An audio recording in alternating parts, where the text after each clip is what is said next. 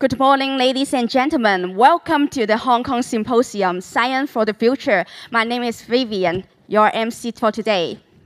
The Hong Kong Symposium, Science for the Future, is jointly organized by the Hong Kong Academy of Sciences and the Future Science Award Foundation to showcase the strength of Hong Kong in fundamental scientific research and to promote science and technology cooperation in Guangdong, Hong Kong, Macau Greater Bay Area. We have invited leaders in academia, science and technology, industry, commerce, investment, the government and other sectors to promote synergy between sectors and enjoy a look into how science will shape the future. The symposium has joined the InnoCarnival 2022 organized by the Innovation and Technology Commission as one of its events. May I now invite Professor Let Chi Choi, founding president of the Hong Kong Academy of Sciences and co-chair of the Science Committee of the Hong Kong Symposium, to give an opening message. Professor Choi, please.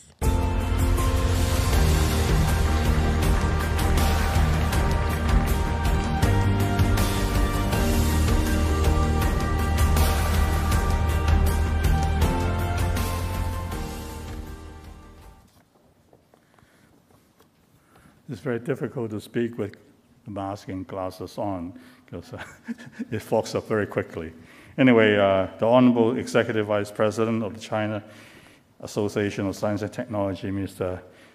Zhang Yuzhuo, the Honorable Secretary for Innovation, Technology and Industry, Professor Sun Dong, distinguished guests, colleagues, ladies and gentlemen, good morning. It really gives me great pleasure to welcome you all to this Hong Kong Symposium entitled Science for the Future. I wish to thank Mr. Zhang and Professor Sun for making special efforts to join us today amidst a very busy schedule. On this auspicious occasion, I must tell you that the idea behind this symposium originated from Dr. Harry Shum, the 2022 rotating chairman of the Council for Future Forum, who called me up late last year. He talked to me about the possibility of collaboration between the Future Science Prize Foundation, or Council, and the Hong Kong Academy of Sciences to hold the annual Future Symposium in Hong Kong this year.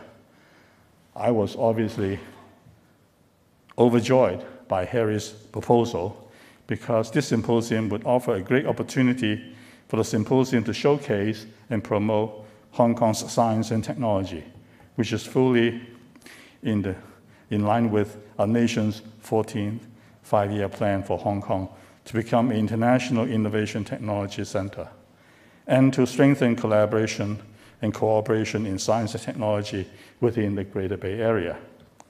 In fact, as we know, Hong Kong is very strong in basic research in many science and technology areas. Just for the Future Science Prize alone, 5 out of the 27 laureates are based in Hong Kong. Accordingly, we decided that the symposium would be arranged under 3 themes, namely life sciences, physical science, and mathematics and computer science.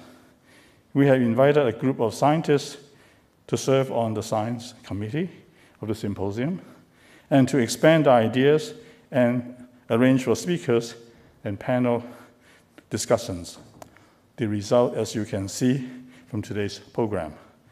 Altogether, there are more than 20 scientists, investors, and industrialists to report on their latest breakthroughs, share their knowledge and views, and exchange insights on how science can shape the future of humanity under each of the 3 sessions, namely creating new paradigm in life science, the beauty, tangible and intangible impact of fundamental physical science, and Shenzhen Hong Kong collaborative innovation under the mathematics and computer science.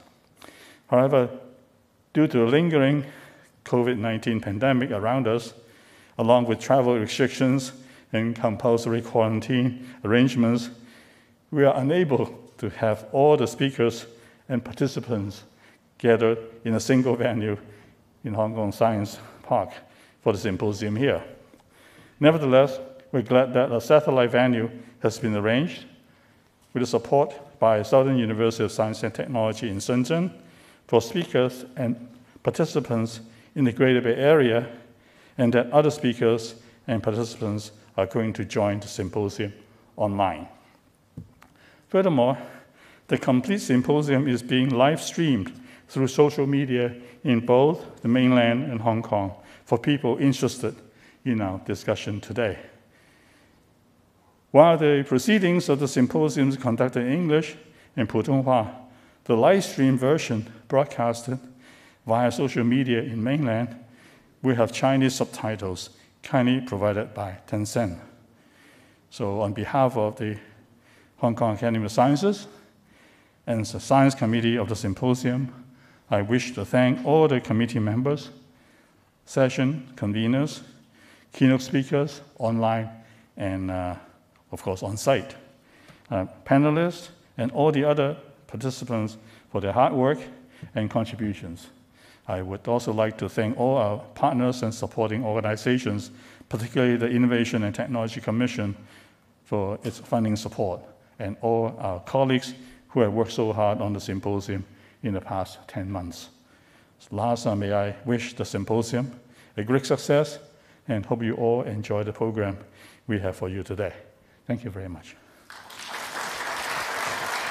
Thank you, Professor Cho.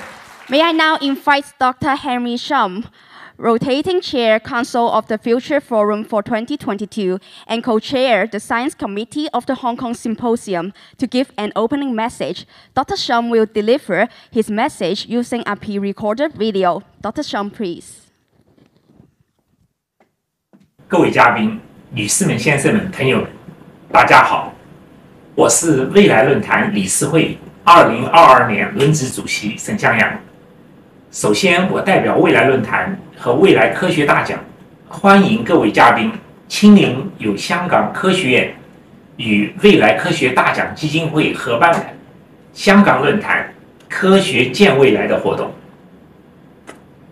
非常感谢香港科学院徐立之院长的大力支持。今年年初的时候，我们共同探讨的这样一个想法，今天成为了现实。这是两大科学界公益力量的首度合作。我们非常荣幸地邀请到了多位未来科学大奖的获奖者和其他的著名科学家，宣讲他们的最新科研突破，探讨科学将如何塑造人类的未来。未来论坛创立于2015年，由科学界、教育界、互联网界、投资界一批有影响力、有情怀的领袖人物共同发起，是连接前沿科技、承载人类科技梦想的跨界科学工业组织。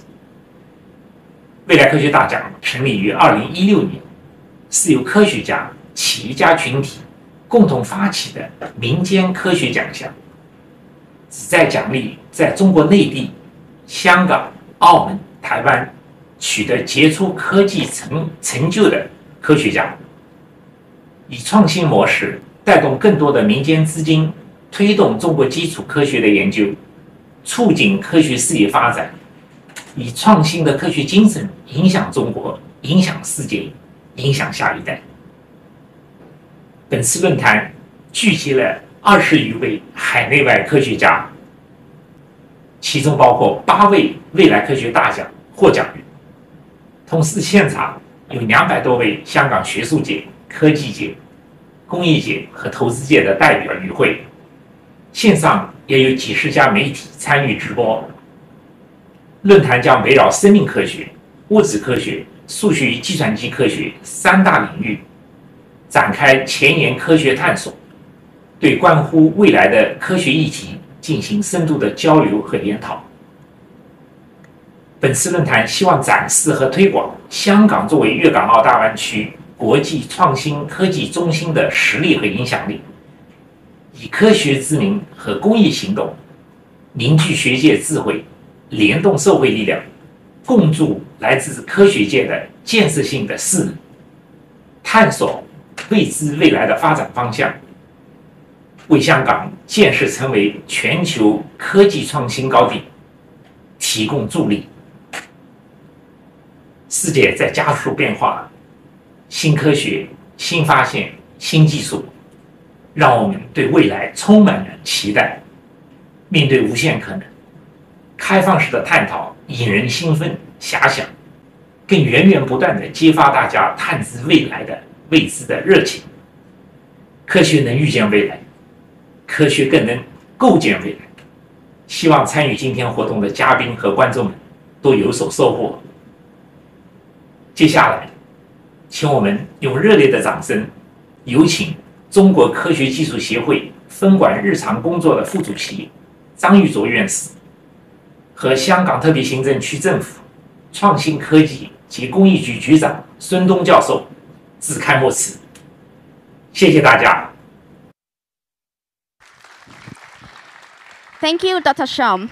May I now invite Mr. Yu Zhuozhang, Executive Vice President of the China Association for Science and Technology, CAST, member of the Chinese Academy of Engineering, foreign member of the U.S. National Academy of Engineering, to give an opening remark. Mr. Zhang will defer his remark through a pre-recorded video. Mr. Zhang, please. 尊敬的沈向阳主席、徐立之院长、女士们、先生们、朋友们，大家好！很高兴参加香港论坛科学建未来论坛活动。我代表中国科学技术协会向论坛的举办表示热烈的祝贺，向与会各位嘉宾表示诚挚的敬意。科学求真探源，正本清源，是人类挑战未知、探索未来的瑰丽事业。每一次重大的科学发现，都是从未知到已知，从不确定性到确定性的跨越，是人类认识自然能力的升华。科学家群体秉持科学精神，遵循科学规律，坚守科学规范，以科学持久繁荣，昭示着人类文明的美好未来。基础研究是科学之本，技术之源。繁荣基础研究为创新驱动发展孕育源头提供储备，是政府和全社会的共同责任。习近平主席在科学家座谈会上指出，要加大基础研究投入，首先是国家财政要加大投入力度，同时要引导企业和金融机构以适当方式加大支持，鼓励社会以捐赠和建立基金等方式多渠道投入。2021年，我国基础研究投入达到1817亿元，是2012年的3.6倍，持续保持上升势头。全社会支持基础研究的良好氛围正在形成。未来科学大奖由科学家、企业家群体共同发起设立，体现了投资未来的战略眼光，必将激励创新创造，厚植创新沃土。中国科协高度赞赏并积极倡导社会各界共同支持基础科学，扶持人才成长，促进科学普及。期待通过未来论坛系列科学活动的举办和未来科学大奖的设立，着力打造科学家交流创新思想的园地，展示科技前沿的载体，传播科技新知的平台，激励科学家探索无止境的前沿，提升青少年热爱科学、崇尚创新的兴趣，推动面向国际科技界的开放合作，共同丰富人类的科学宝库。本次论坛在香港举办有着特殊意义。今年是香港回归祖国25周年，习近平主席视察香港并发表重要讲话，指明香港未来的发展方向。历经风雨后，香港浴火重生，展现蓬勃生机。中国科协愿与香港特区政府一道，共同深化交流合作，支持香港科技工作者更好融入国家发展大局，在推进粤港澳大湾区发展和高水平科技自立自强中，敢为天下先，敢做弄潮儿，敢当排头兵，为推动一国两制实践新示范注入新动能。最后，祝愿本次论坛取得圆满成功，祝愿各位嘉宾、各位朋友身体健康，工作顺利，家庭幸福，万事如意。谢谢大家。Thank you, Mr. Zhang. May I now invite Professor Dong Sun, Secretary for Innovation, Technology and Industry, the Government of the Hong Kong Special Administrative Region, Fellow Canadian Academy of Engineering, Member the European Academy of Sciences and Arts, Fellow the International Academy of Medical and Biological Engineering, Fellow of IEEE, to give an opening remark. Professor Sun, please.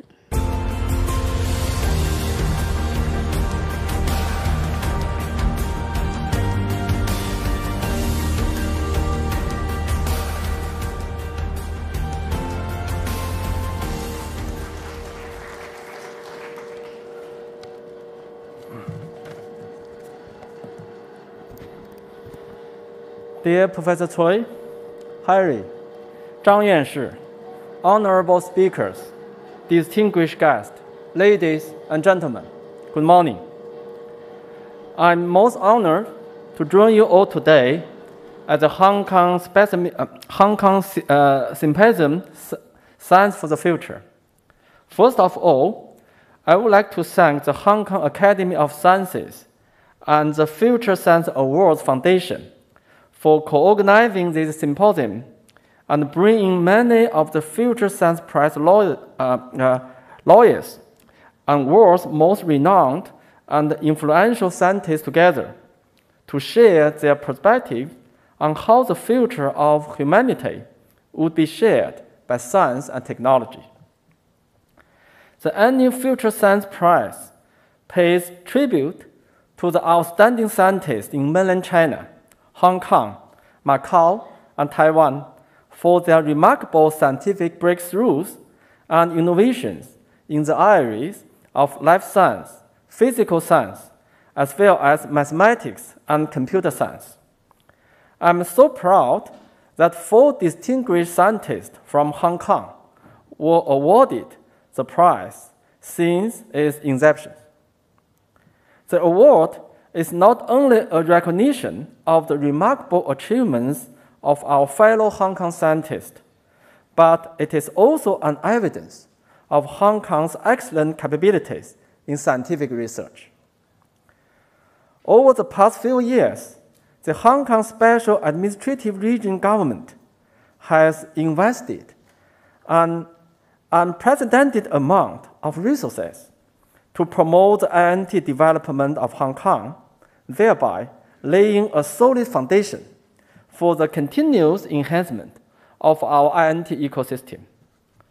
President Xi's visit to the Hong Kong Science Park in this June demonstrated the importance and acknowledgement our country placed on Hong Kong's INT development and the expectation of Hong Kong contribution to the country's development in science and technology. Looking ahead, leveraging our country's strong support and our extensive connection with the world, as well as the vast opportunities brought about by the nation's 14th Five-Year Plan and the Greater Bay Area development. This term of government is firmly committed to develop Hong Kong into an international INT center and will push forward our INT development along the four major directions. To chart Hong Kong in full steam towards our vision, as announced by the Chief Executive in his policy address delivered on this Wednesday, we are promulgating the Hong Kong INT Development Blueprint, which is going to clearly set out our major strategies for the INT development in Hong Kong from the top-level perspectives. Firstly, we will further enhance the INT ecosystem of Hong Kong. It is essential to promote cross-disciplinary collaboration among the government, industry, academic, and the research sectors, so that we can strengthen the coordination of the upstream, midstream, and downstream development. Particularly, we have to incentivize the universities to proactively push ahead the midstream technology transfer and to commercialize their outstanding R&D outcomes. To this end, we will roll out a new funding scheme, namely the Research, Academic, and Industry Sectors 1+ scheme, RIS+ scheme in short, in the coming year to provide funding on a matching basis for research teams in universities which have good potential to become INT startups, so as to encourage most collaboration among industry, academic, and research sectors to drive a one-to-end transformation of outstanding R&D results and the tech industry development. Second, we will further enlarge our talent pool to create strong impetus for the growth. Talent is the most important element for INT development. We must nurture, retain, and attract talents so as to ensure the INT development of Hong Kong in a healthy and sustainable manner. We will be working closely with the newly established Office for Attracting Strategic Enterprises to provide special complementary measures in a targeted manner to attract top-notch INT talents to bring with them their business or R&D outcome to Hong Kong. We will also enhance our existing tech talent schemes and accommodation support, thereby improving our competitiveness for outstanding talents.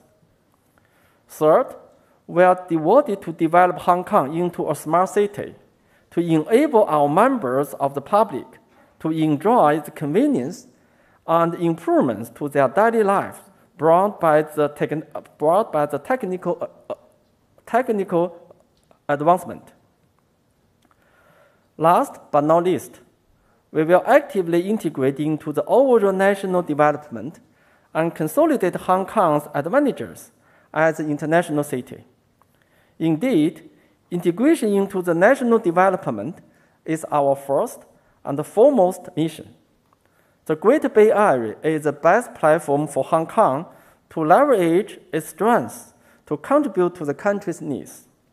We will move full steam ahead with the construction of the Hong Kong-Shenzhen INT Park in the Loma Chao Loop and expedite the development of Santian Technopole in the northern metropolis. We will also study the trial implementation of a cross-boundary policy on INT cooperation, covering the flows of materials, capital, data, and people between Hong Kong and Shenzhen on the basis of one zone, two parks, and through in-depth cooperation with Shenzhen. Meanwhile, we will give full play to Hong Kong's advantages as an international city and attract INT enterprises around the globe to the Hong Kong Shenzhen INT Park in the Loop, so as to create key impetus to the development of an international INT center in the Greater Bay Area. Ladies and gentlemen, the recruitment of payload specialists from Hong Kong demonstrates the country's confidence in Hong Kong's level in scientific research and the country's care for the development of Hong Kong's young people. The recruitment period will close on Thursday, October 27, and I appeal to those aspired for aerospace study to grasp this unprecedented chance. Albert Einstein once said, "The whole of science is nothing more than a refinement of everyday thinking." I'm sure that today's discussion is going to be inspiring and bring us more bright ideas and innovation. I wish today's symposium a great success and a fruitful experience for all of you. Thank you very much. Professor Sun. Thank you, Professor Sun. Please remain on stage. Thank you. Let's join the group photo taking. We will take 2 group photos. For the first one, may I invite the following honorable guests. Please, Professor Lap Chi Choi, Mr. David Yu, Ms. Lillian Cheng, Ms. Lisa Learn, Professor Chi Ming Chi, Mr. James Chi Shu Lee, Professor Nancy Yi, Professor Dennis Low, Professor Kwok Yong Yun, Professor Vivian W. Yam, Professor Ngai Ming Mok, Professor Kem Piu Lok, Professor Fuk Yi Kwok, Professor Chi Ting Chen, and Mr. Philip Chai.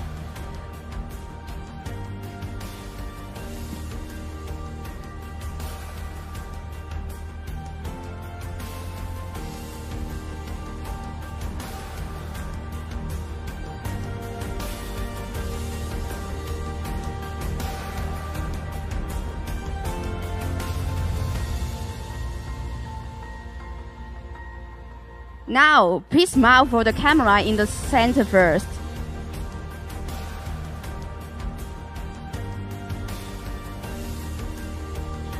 And then for the camera on the left, to the audience. And one on the right. Thank you all of you. Would the following honorable guests please remain on stage for the second photo? Professor Lap Chi Choi, Professor Dong Sun, Ms. Lillian Cheng, Mr. David Yu, Ms. Lisa Learn, Mr. James Chi Shu Lee, Mr. Philip Chai, please remain on stage, and the rest honorable guests please be seated. Thank you.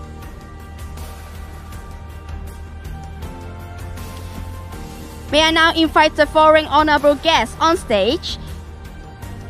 Mr. Junius Kwan Yu Ho, Mr. Chun Sing Lam, Mr. Duncan Chiu, Mr. Dennis Chi Wing Learn, Professor Paul Kwan Sing Lam, Professor Lena Kwok Hong Cheng, Mr. Sunny Chai, Professor Timothy W. Tong, Professor Anderson Shum.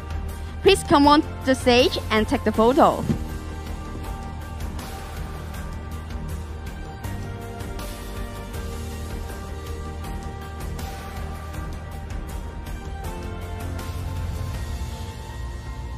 Please smile for the camera at the center first.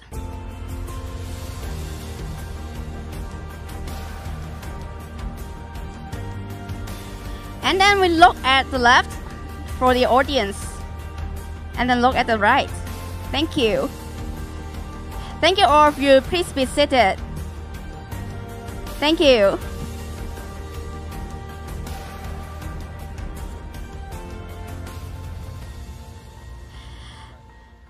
Now, let's take a group photo of all of us. Now, our photographer will be taking this photo from the stage. And please get ready.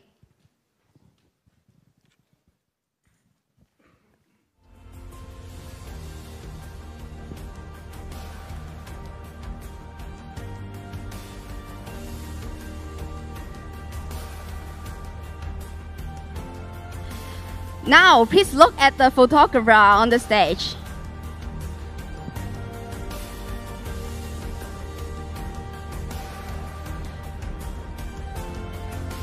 One more photo for the photographer. And now, please give a like to the Symposium, yeah. We'll give a like to the photographer and take one more photo.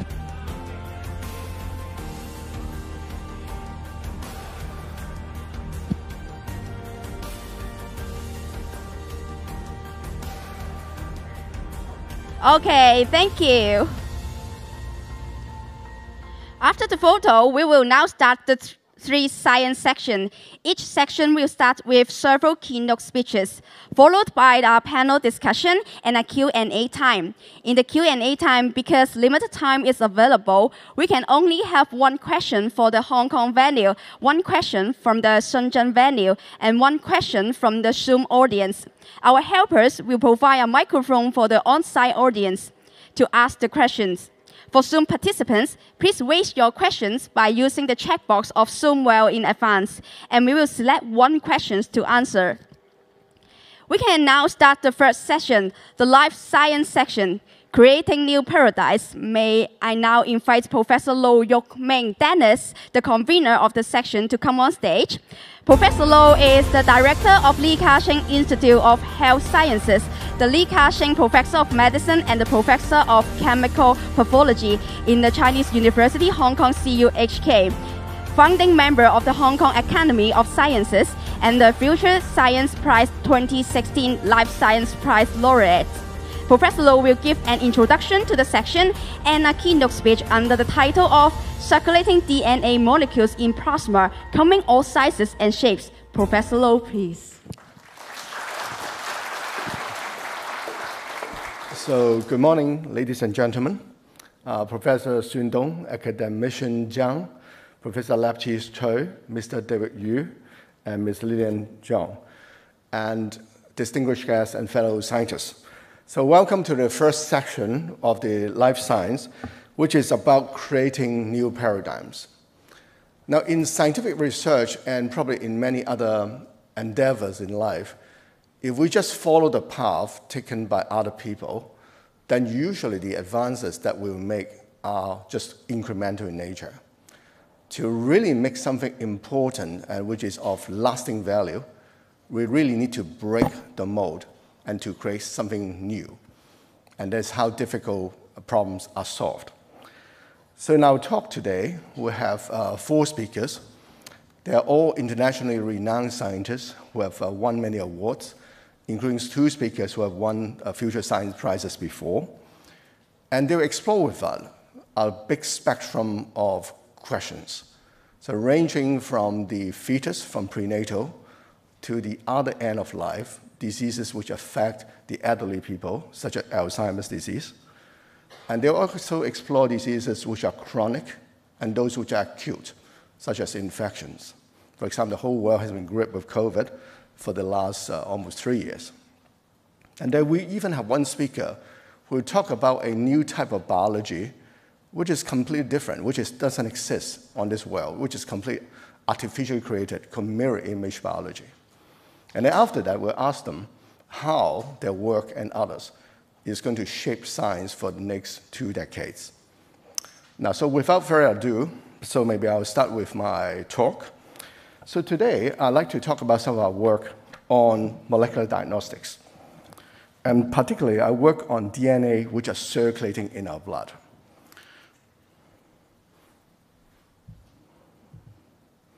So I'm just trying to...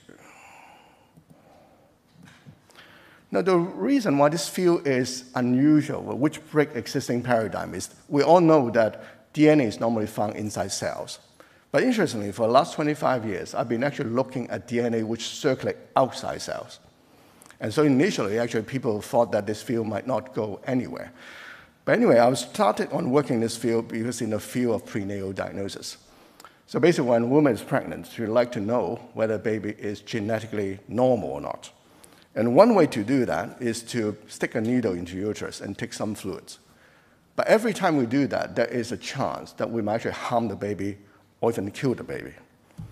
So as a young doctor, I was thinking, well, is it possible that I can avoid that risk just by taking a blood sample from a mother? And of course, this breaks the current paradigm because we all know that our blood circulation system and our mother's blood circulation system are separate. So how can you do that? But I was thinking that maybe the existing thinking is wrong. Maybe it's possible the baby would release a little bit of its DNA into the bloodstream of mother. So do a situation where if a baby is a boy, they can see the Y chromosome in the mother's blood. And then the number one reason why pregnant women go for prenatal testing is because they are worried the baby might have Down syndrome, which is basically a normal individual have 46 chromosomes, and a Down syndrome individual have one more in chromosome 21. But existingly, if you try to detect Down syndrome, then you have to take a cells from an individual you suspect to have Down syndrome, and then you count how many chromosomes that cell has. But as I told you just now, in my field, there's no cells. The DNA is swimming outside cells. So how can you use something which is floating outside to reconstruct what is inside? So actually, interesting, it took us 10 years to actually think about doing that. So what I was thinking about is that if there are millions of those molecules floating in the blood, and some of those are from the baby, the one in red, the black one is from mother, and because I know the human genome sequence, maybe I can just randomly sequence those molecules and then map to each chromosome, and then try to find the ratios of different chromosomes. Because you can imagine if the ratio is 1:1, that's normal. But it's a little bit deviate from 1:1, that's abnormal. It's almost like I want to know how many coins you have in your wallet. I can ask you to take your wallet out to count it, but that is invasive. But another way, if I can create a balance, which is very accurate, ask you to stand on balance, the day when you have 2 coins versus the day you have 1 coin, your weight will change a little bit. So I'm building that balance this way. And surprisingly, when I did that, I find that the test is amazingly accurate. It is 99.7% accurate. And it's so accurate that within 10 months after we did this, the test was actually launched internationally, and now it's actually done by over 90 countries or regions. And the technology is called non-invasive prenatal testing, NIPT for short. Now, so normally, if we are sticking to paradigm, after I did this, I would just relax, right? Maybe if you have a patent, we'll just collect royalties for the next 20 years. But interestingly, I've decided to challenge ourselves. So I actually asked one of our students, actually she's in the audience today, so Stephanie Yu. I said, well, okay, we have got this test, which is counting molecules. Can you create me another test, which is different in technology, in which our existing patent doesn't cover it? And so Stephanie go and think. And then we think, okay, if you count molecule, apart from counting it, you can characterize the molecule to say the molecule, how long is a molecule. So normally, our genome has 3 billion base pair. So it's very long. It's like 2 meters long. But when I asked Stephanie to go and measure this, we actually find that the DNA in the circulation is very short. You can see it's something like 50 to 200 of those units, very short. And then you can see that the blue line is from a baby, and the red line is from mother. So the baby's DNA is a little bit shorter than mother's DNA. So you have this situation. The baby is short, the mother is long. That means that in a blood sample, the more baby's DNA you have got, the shorter it's going to be. Now, for example, like in this graph here, you can see the size there. And I have 2 tubes of blood, one in which the baby's DNA concentration is 20%, and the other one is 10%. So we look at the short molecule, then the one with 20% will have high peaks like this. But on the other hand, if we're looking at longer molecules, then of course it's reverse. But you know, of course, obstetrician doctors are very busy. If you ask them to look at this graph every time, they just won't use your test. So we need to simplify it for them. So I need to simplify to a number that any doctors can use. So I decided to actually use something called size ratios, which is very simple. Just say short molecules over long molecule. And surprisingly, when I plot the size ratio, which is on the y-axis, I find that it's proportional to how much fetal DNA I have in the sample. And this is important because this concentration is the number one determinant of how accuracy the non-invasive prenatal test is. And previously, before this technology, to measure that is very complicated. You have to say, if the baby is a boy, I can measure Y chromosome DNA. But if a baby is a girl, you can't do it. But now, suddenly, you can do this with this size. And then I wonder, can we push it further? So I was thinking, okay, the mother is long, the baby is short. Now, if the baby has Down syndrome, it will have an extra copy of chromosome 21, which is also releasing a short DNA in the blood. So if that's the case, it should pull down the distribution of size from that chromosome. So we go and test this. You can see this is in chromosome 21. If the baby has Down syndrome, then actually indeed, the size ratio of this chromosome 21 is abnormal compared with the other normal pregnancies. If the baby has abnormality in chromosome 18, then chromosome 18 has different size. If the baby has abnormality in chromosome 13, then the baby will have the different size distribution there. Just as with this one done, we have managed to create a new method which overcomes our previous one, which is a general method to measure how fetal DNA is, and is an alternative to detect this test. So what I'm trying to show you is basically, even if we have one solution, we still will need to push on and do another. So now this thing is quite interesting, right? You have long DNA, and it seems to have some molecular scissors which you cut into shorter fragments.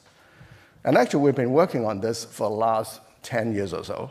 And this field is now called fragmentomics, the study of fragmentation. And size is just one of those. It's like you go to a barber to cut your hair. Depending on what type of scissors the barber will use, your hair will look differently. Just like in this case, different organs or different diseases in our body will have different molecular scissors. And they allow us to see the size, or whether the ends is very sharp, or whether it's jagged, and what the ends look like. So now, this is the emerging field of fragmentomics. But let's look at the other side. So how intact can a molecule be? So in other words, in the blood, there's some molecules which are fragmented, like I told you just now. But are there some molecules which are not fragmented? So what I'm thinking is this. I've shown you this graph just now, when we measure the size of DNA molecule. I told you that they are very short. But I start to question, is this the complete picture? Or is this picture by someone? Just like when you're wearing glasses with a different color, when you look into the world looks a different color. So when I measure the size I showed you just now, I'm using a sequencer from a company called Illumina. An Illumina sequencer will only measure short molecules. So I'm thinking, well, that is a little bit biased. So what happened if I use a newer generation DNA sequencer, the so-called single molecule sequencer, third generation sequencing, such as made by this company called Pacific Biosciences? Can I see something else I can't see before? So we did this experiment recently, and you can see if I use Illumina sequencer, only short molecules are seen. But suddenly, when I do the new generation sequencer, I start to see the long molecules, which was invisible before. And those molecules are quite a lot, actually. If you look at the first trimester of pregnancy, a median of 15% of the molecules are long. You would go up to 20% in second trimester and go up to 30% in the third trimester, which is amazing. So the last 25 years, we're missing all those molecules. Now, if it's very long, then theoretically, it will contain more information. Now, for example, in our genome, every 1,000 bases, we will have one potential difference. Now, similarly, in this case, a mother and baby will be different. But now, before this technology come along, I can only see maybe 150 or 200. But now, suddenly, with this new discovery, I'm seeing molecule which is like 16,000 or even 24,000 in length. And just with one molecule, I can see multiple of those differences. And this biologically is called haplotype. It's almost like a molecular barcode. So the longer the barcode, the more discriminatory you have. But in addition, I can also use it to look at where that molecules come from in our body. Now imagine, look at me. I have billions of cells in my body, but all of those cells have the same DNA sequence. So the genetic sequence is the same. But my brain cell function differently from my heart cell. And the reason is because the same genetic backbone is modified differently. Almost like this room, I can decorate with different furniture different paintings, etc. That is called epigenetics. So a few years ago, we used epigenetics to develop a way in which you can tell the DNA molecules in your blood where it is coming from. I call this plasma DNA tissue mapping.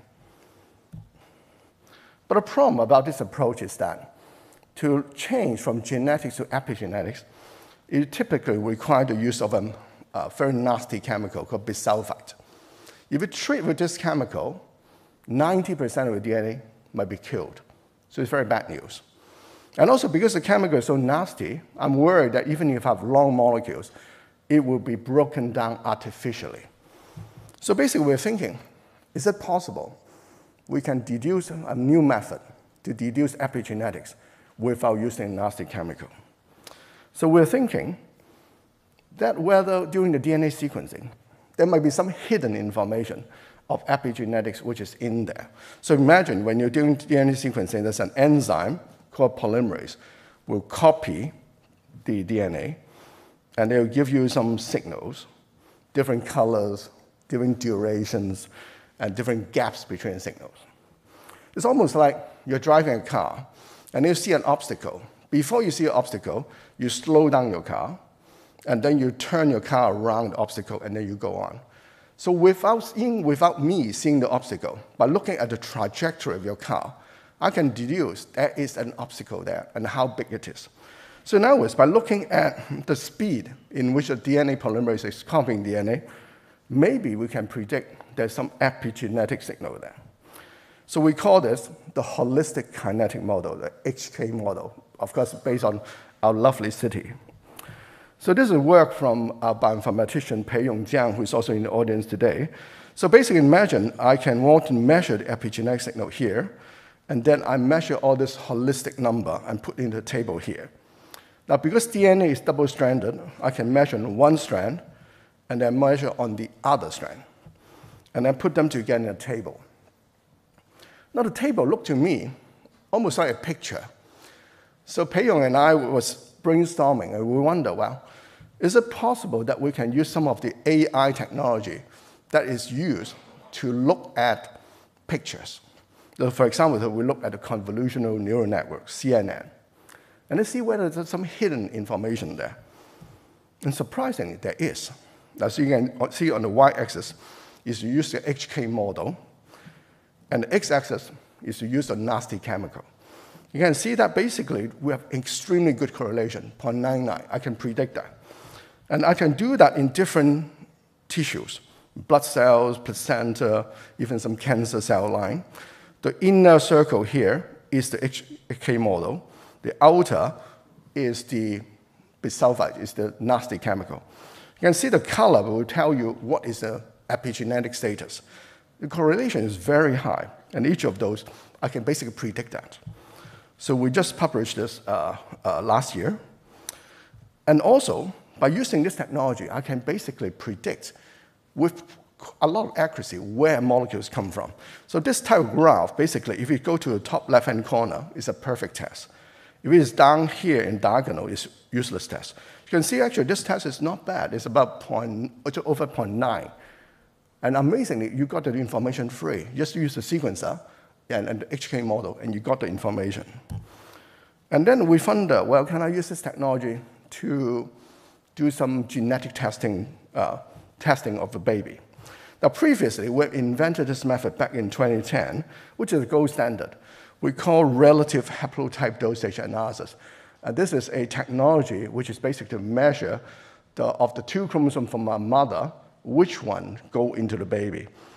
It works and very accurate, but the problem is very expensive.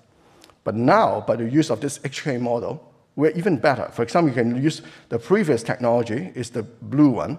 It requires you to sequence a lot of molecules before you saturate. But now, with this new technology, we can get saturation very quickly. So we just published this work around Christmas last year. Now, another thing to break paradigm is this. You think about this, the baby living inside mother, it's actually quite similar to a cancer growing in a patient. So we also wonder what we have discovered here. Can it also be used for cancer detection? And interestingly, we can. So for example, here you can see that in cancer patients, once again, you use the Illumina, the short sequencing, you can only see short molecules. But suddenly, by using this new generation sequencing, I start to see the long molecules. And furthermore, you can see even the long molecules contain a mutation from cancer. And also, once again, similar to the prenatal situation, this test is pretty good. And once again, that metric is over 0.9. So the analogy of discovering this sort of long molecules is like this. So basically, for the last 25 years, we've been looking at short messages sent from a baby to us. And every time we can only decode maybe 20 words. But now, we've discovered long molecules. For the first time, the baby can send up a whole Word document to read. So I think it's very interesting. So we'll talk about this long cell-free DNA diagnostics and direct methylation analysis.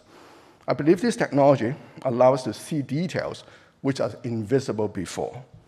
And so there are many unrealized diagnostic and research potential. So in summary, I hope I've convinced you that plasmid DNA represents a treasure trove for molecular diagnostics. We talk about this new field of fragmentomics, talk about size and other things, and also talk about long cell-free DNA diagnostic and about this HK model. So finally, I'd like to thank individuals from my group for generating data which I present to you today, and thank you very much for your time. Thank you. Thank you, Professor Low. Please be seated. Now, please welcome Professor Nancy Yok-Yu Yip, President, the Morningside Professor of Life Science, Director of the State Key Laboratory, Molecular Neuroscience, the Hong Kong University of Science and Technology, and founding member of the Hong Kong Academy of Sciences, to come on stage to deliver her keynote speech. The title of the speech is Circulating Proteins, Potential Game Changers in the Diagnosis and the Treatment of Alzheimer's Disease. Professor Yi, please.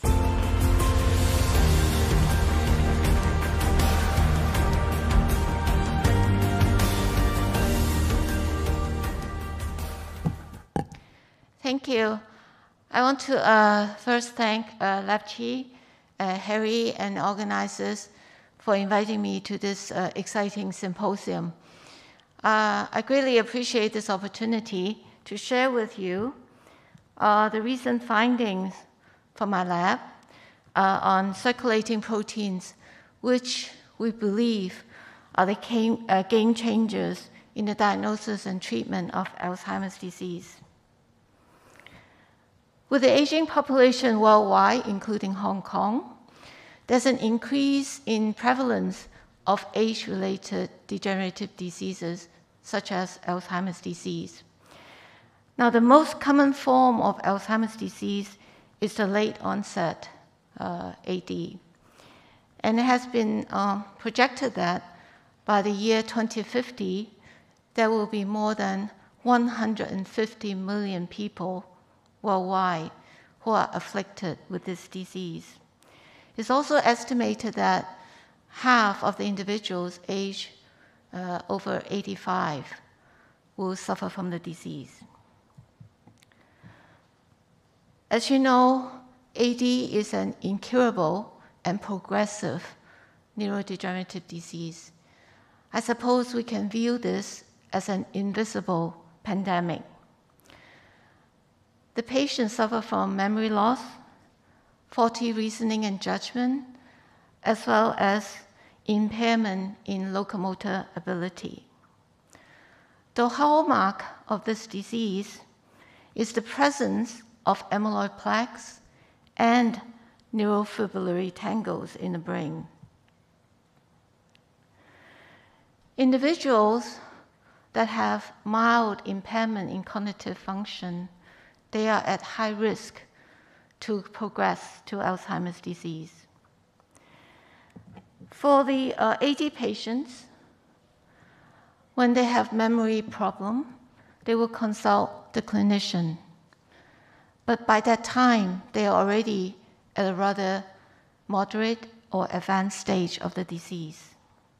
In fact, there are pathological changes that occur in the brain 10 to 20 years before the clinical symptoms happen. Currently, there's a lack of objective diagnostic tools. There's also a lack of effective interventions and treatment. So there is an urgent need for us to develop early diagnostic tools and also more effective interventions. The earlier is the diagnosis, the earlier can one have early interventions and hence more effective disease management. Now, we all believe that development of biomarkers is critical for AD diagnosis. With the advent of transformative technologies, we now have new AD biomarkers, including genetic, including gene transcript and protein expression, as well as brain imaging. Now, I believe that the identification of biomarkers can greatly enhance the diagnostic accuracy and also stratification of patients.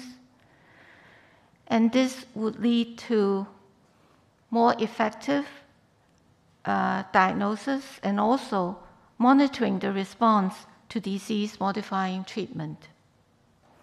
I also believe that research based on biomarkers can help us identify novel disease targets for the disease and hence develop new strategies for identifying therapeutic treatment. Now I want to review with you the current AD diagnosis.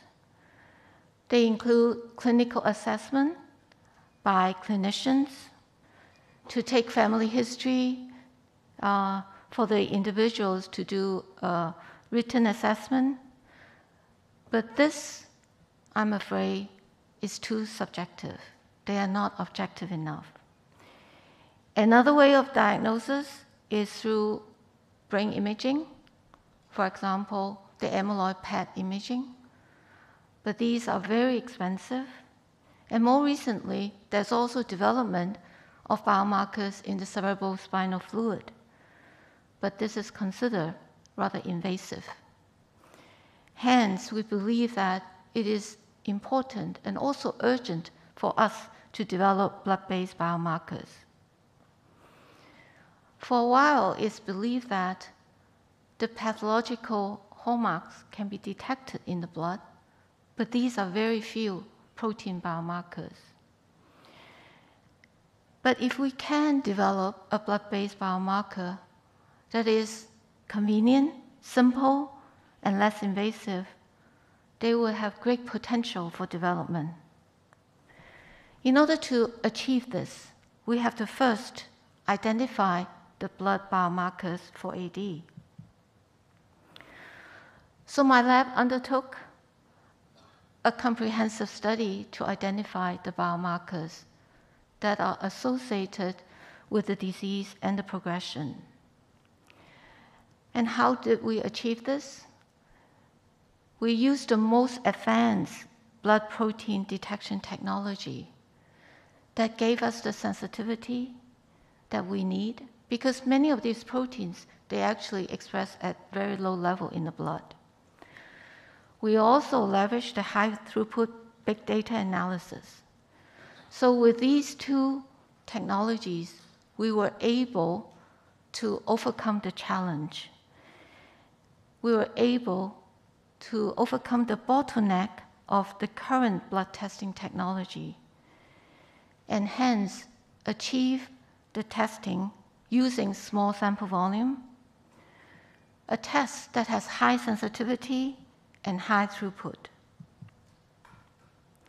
So we first conducted a comprehensive screening of blood proteins in order to select for blood biomarkers with the characteristic of AD pathogenesis. This idea was very novel at that time because it was widely believed that one would not be able to identify so many proteins in the blood that are characteristic of the disease. So we first measured the levels of over 1,100 proteins in the blood, and we compare the level in AD patients versus the healthy control. Then we analyze which of these proteins are being altered in the AD patient. And using the big data analysis, we were able to come up with 19 proteins that we believe are the blood protein signature for the disease.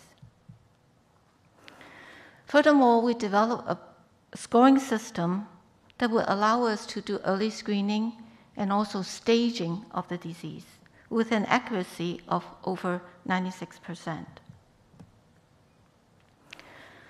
So out of the 1,100 proteins we assayed, we observed that more than 400 of these proteins were changed. Actually, a large number of these proteins were downregulated. And with this data, we further perform co-regulation analysis. We try to understand which of these proteins are co-regulated together. And through that kind of analysis, we identify 19 of such protein clusters. Within each protein cluster, we identify a hub protein. So the hub protein is representative of that particular cluster. So altogether, we came up with 19 hub proteins. We then use these proteins, the 19 protein biomarker panel, and compare with the so-called ATN panel. So I mentioned earlier that the pathological hallmarks of the disease include amyloid and tau. So the ATN panel was developed not too long ago, and it was used as the blood biomarker test. But our blood biomarker panel with 19 proteins, when compared with the ATN panel, ours actually gave us better result. Then we used our 19 protein biomarker panel to analyze the AD patients. We found that we were able to diagnose the disease, and also we were able to stage the disease into mild and severe, and compared to the healthy control. We obtained very good association with the cognitive performance. So the score that we obtained, or the staging of the disease we were able to observe, actually correlate very well with the cognitive performance as reflected by the MoCA score. It also correlates very well with the hippocampal volume. So we believe that this panel can be applied to staging and monitoring the disease progression. Now, this particular diagnostic tool that we have developed is highly sensitive and specific. It can provide us with the tool to perform early diagnosis, which would give us better prognostics. It would also enable the continuous monitoring of the disease status. And finally, we can use this to screen suitable individuals for the clinical trials, and also be able to monitor the efficacy of the therapeutic treatment. So we are currently developing a more cost-effective blood test so that we can do large-scale screening. Now, just now, I focused more on the development of blood tests based on the biomarkers. I now want to shift to the second part of my talk, which is whether these plasma proteins actually can be developed as therapeutic targets for AD. Now, as you know, AD is a very complex disease. With the accumulation of A-beta, it can trigger the immune cells in our brain called microglia. Microglia can phagocytose A-beta, hence resulting in its clearance. But as A-beta continues to accumulate during the progression of the disease, microglia became overwhelmed, hence resulting in the dysregulation of this cell type and chronic neuroinflammation, ultimately leading to deficits in synaptic remodeling and neurodegeneration. So pathogenesis of AD actually involves many cell types, and I highlighted a few of them here. It includes neurons, microglia, astrocytes, endothelial cells, all these different cell types in our brain. It is important for us to identify the molecular and cellular mechanisms that can contribute to the disease pathogenesis. The one pathway that we were particularly interested in is the one mediated by the cytokine IL-33. IL-33 acts as an alarmin to maintain the immune homeostasis of our body. This cytokine mediates the cellular response by acting on this heterodimeric receptor complex, ST2 and IL-1 receptor accessory protein. ST2 receptor also occurs in a soluble form, and it serves as a decoy receptor. And by binding to IL-33, it can actually result in the inhibition of the normal function mediated by IL-33, and in doing so, it can be considered as an endogenous inhibitor. When we look at the level of soluble ST2 in the plasma of AD patients versus healthy control, we were very intrigued to observe that in the AD patients, there is a higher level of soluble ST2 in their plasma. Furthermore, we also observed that in the cerebrospinal fluid of the AD patients, the soluble ST2 level is also elevated. Now, when we look at the A-beta plaque load, remember, A-beta plaque is the pathological hallmark for the disease. We found that the higher the level of soluble ST2, the higher is the A-beta plaque load.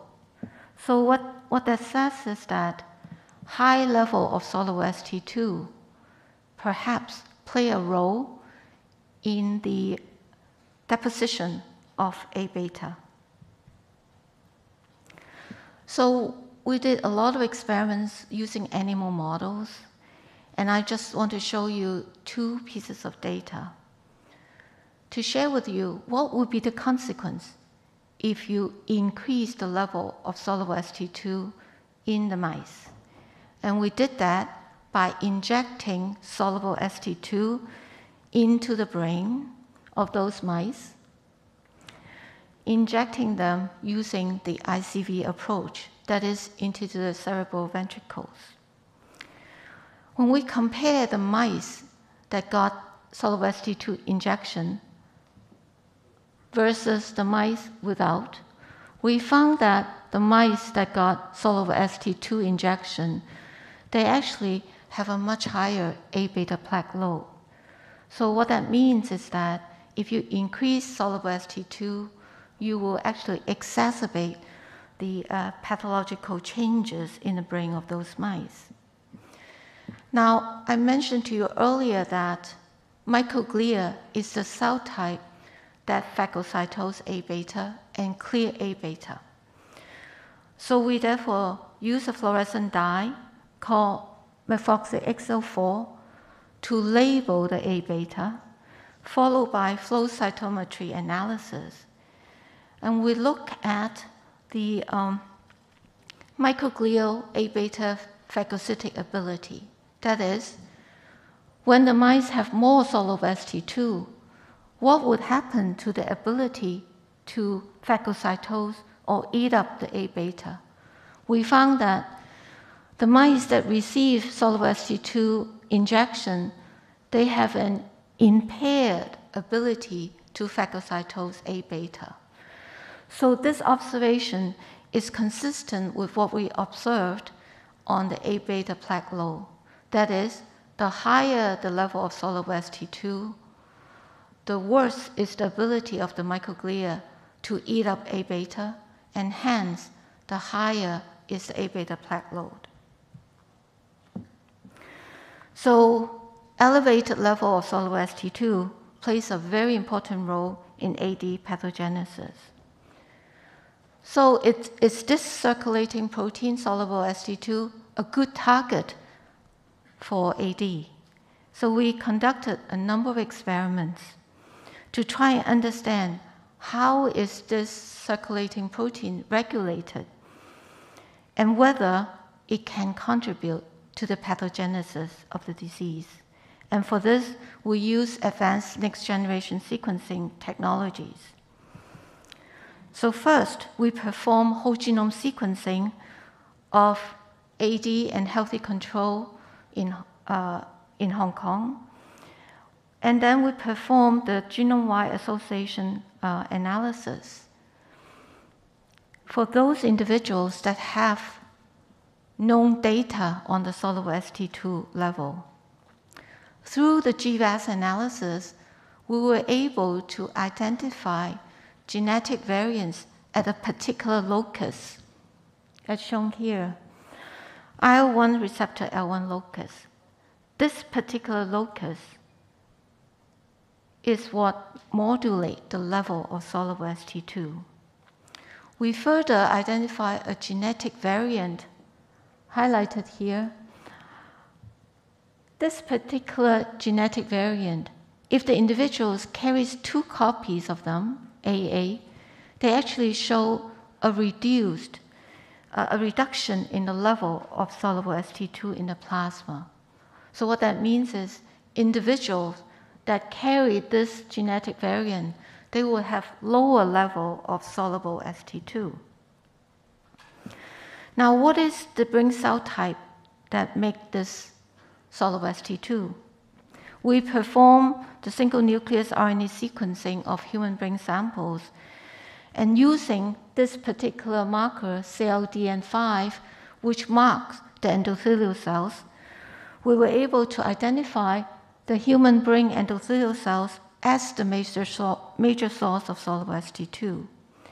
Furthermore, we look at the level of soluble ST2 for the individuals that carry this variant, and we were able to show that indeed in those individuals, the level of soluble ST2 is reduced. So the AA carrier has lower level of soluble ST2.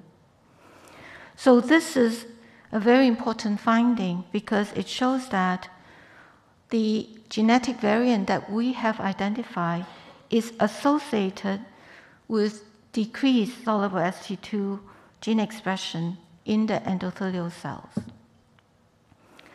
Now, what would happen if we delete that particular region, that particular genomic region that harbor the genetic variant? For that, we turn to CRISPR technology to help us delete the specific regions that harbor the genetic variant. And we found that when we delete that particular genomic region, the gene expression of soluble ST2 is abolished. So it shows that the genetic variant that we have identified is a key genetic factor that regulates the soluble ST2 level. I don't want to go into details of this analysis, but suffice to share with you that this particular allele exerts a protective effect against AD risk. So how does it play a role in AD pathogenesis? We found that individuals that carry this protective variant, they have a delay in the onset of the disease. So comparing AA with the non-carrier, It also shows an increase in the size of the entorhinal cortex. These are AD patients. Moreover, it can also protect against the brain atrophy, the brain shrinkage that is characteristic of AD individuals. And this study was performed in collaboration with the Australian group that has followed these individuals for 7.5 years. So the carriers, the protective carriers, actually has a slower decline in terms of the brain volume. Now, it is very important for us to figure out the mechanism. So again, by doing these single nucleus RNA sequencing analysis, we found that the individuals that carry this protective variant, they actually exhibit activation of the genes in the microglia. Remember, I mentioned earlier that microglia is the cell type that can phagocytose A-beta, resulting in A-beta clearance.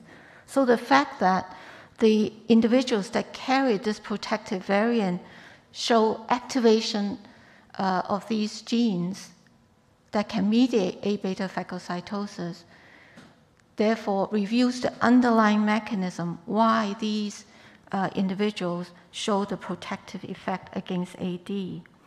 And finally, we perform additional studies to show that for individuals that carry this allele, there is increased interaction between the plaque and the microglia. So this purple is microglia, the brown color is the plaque. So there is an increase in the interaction of microglia and the plaque, as shown here. And this is what led to the reduction of the A-beta plaque load in those individuals that carry the genetic variant. So just a summary slide to share with you. The cytokine that we look at, IL-33, acts on the microglia to trigger A-beta phagocytosis and hence the clearance of amyloid.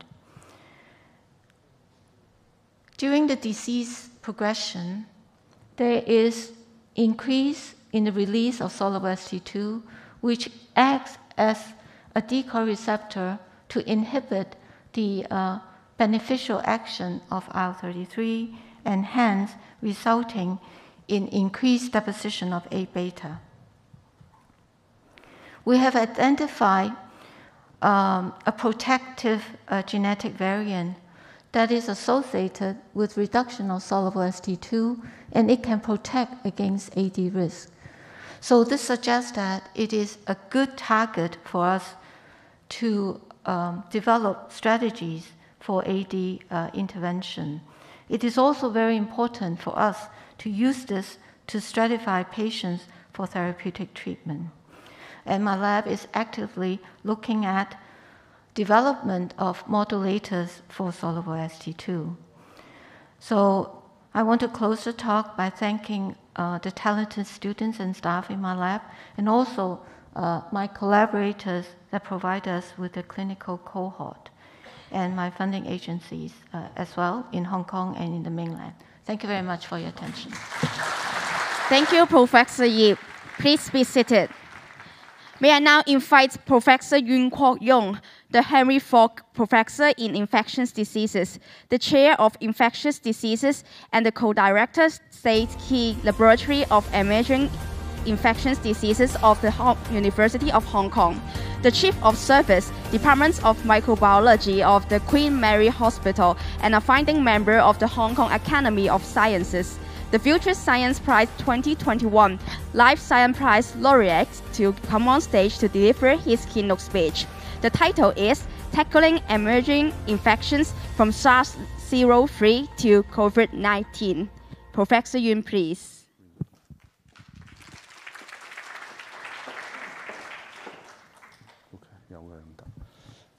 So thank you very much for the introduction, and thanks to Lab Chi and Harry for inviting me to give this talk on tackling emerging infections from SARS to COVID.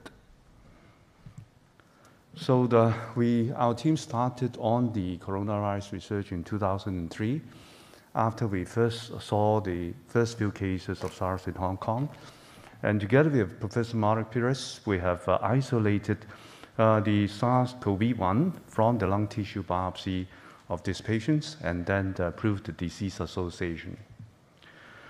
Then Yi and also Bo Jian go back to Shenzhen and track down the likely source of the SARS-CoV-1 in the civets, which are caged inside the Shenzhen wildlife market.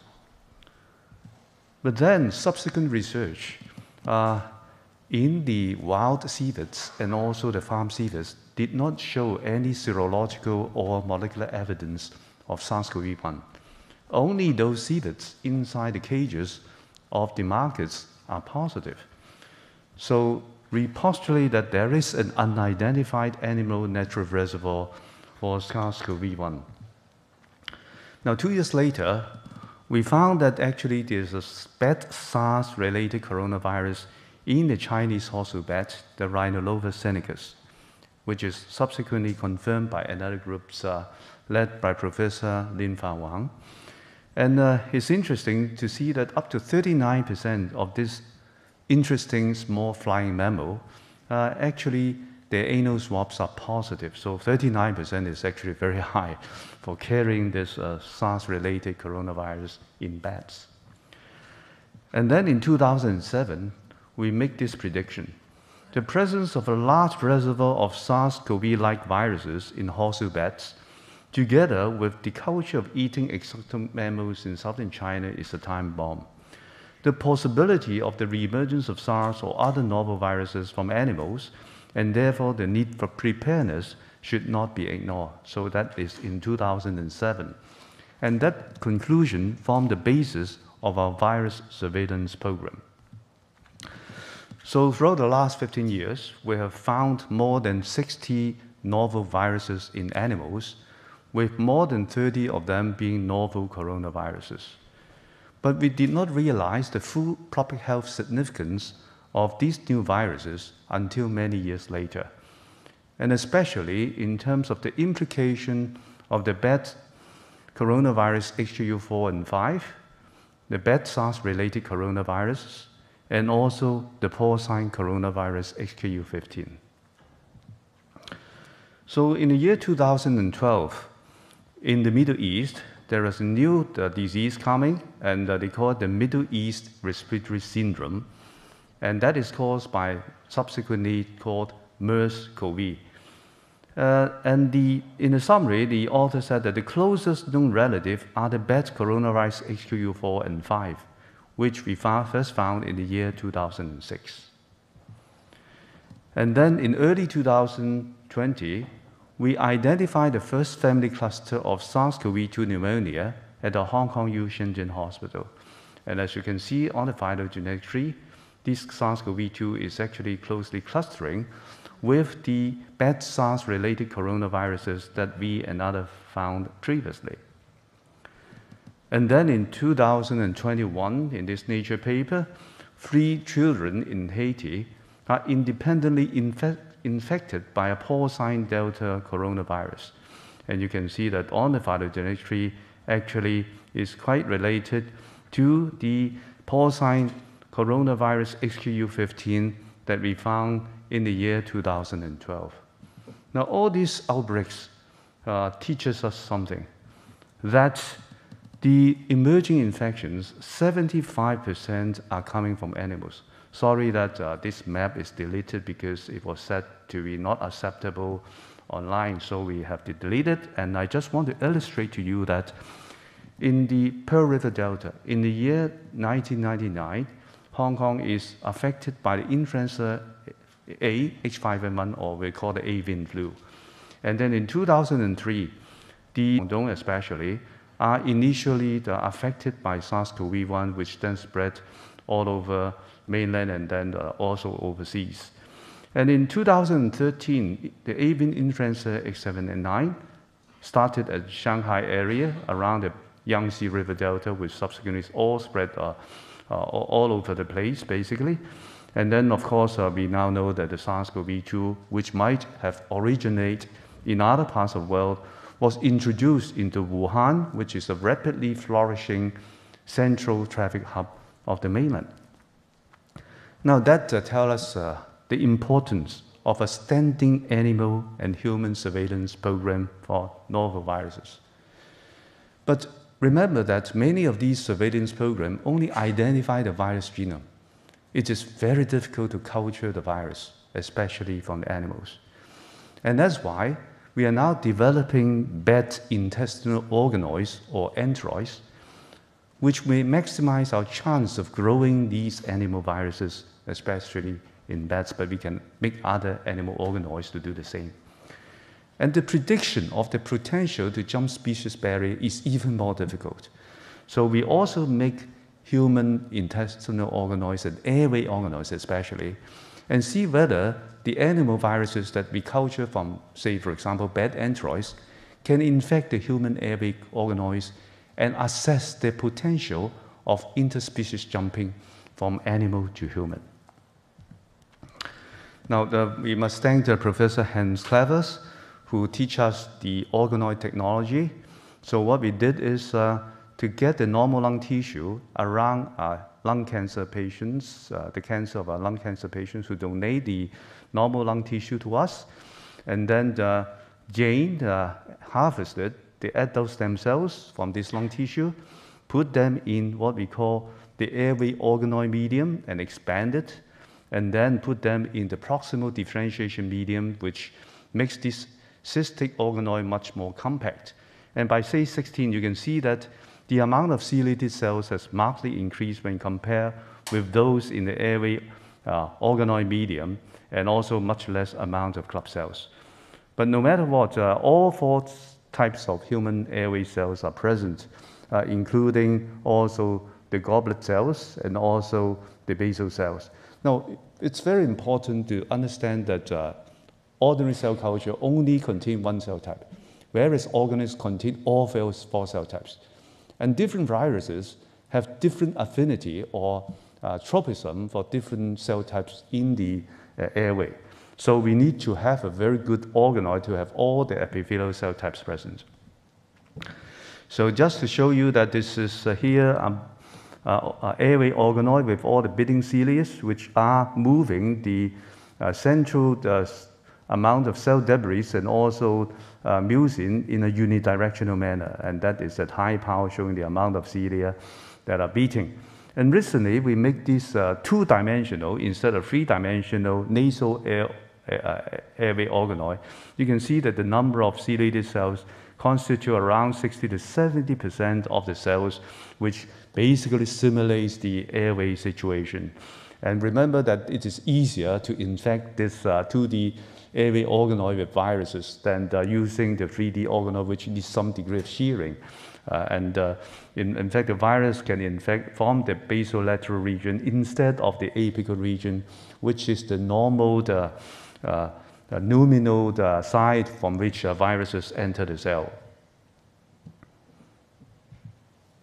Okay, so this is the 12-well plate for making the 3D airway organoid, and you can see that this is an organoid droplet in the matrigel. And what we did is we dissociate this organoid in a single cell and then seed it on this 24 transwell insert with what we call the air-liquid interface. Now, so this single cell deposit here would grow, and then you can just see the video showing that the cilia are beating, and then we can easily infect them by putting viruses over them. So in general, for infection experiment, this is much easier to do it with a 2D airway organoid than with the 3D organoid. Now remember that the SARS-CoV-1 and SARS-CoV-2 are basically respiratory viruses. They infect our airways, not our gut. But in the case of the Chinese horseshoe bats, the virus, the SARS-related coronaviruses, are found in the feces, which means that the replication site is actually in the intestine, in the gut, not the airway. So we have to make a 3D differentiated bat enteroids from the adult tissue stem cells from the Chinese horseshoe bat. And these are the enteroids. And you can see that all 4 cell types are present, from the enterocytes, the gallbladder cells, the PNF cells, and also the enteroendocrine cells are all present, which would allow the comprehensive set of viruses to be able to infect these bat enteroids. And of course, we tried it with the SARS-CoV-2, and you can see that SARS-CoV-2 can infect the enterocytes in these bat enteroids with the expression of nucleoproteins there. And these enterocytes are actually also immunostain positive for the known entry receptors for SARS-CoV-2, including the ACE2 and also the TMPRSS2, which is an enzyme which activates the spike protein of SARS-CoV-2. And you can see that the viral load goes up to 10 to the power 9, and the virus titer goes to 10 to the power 6, showing that the bat enteroids is excellent for growing SARS-CoV-2. Now, it's not as easy as we think, of course, because viruses, once they enter the cell, they would induce the interferon response, which would reduce the amount of virus replication.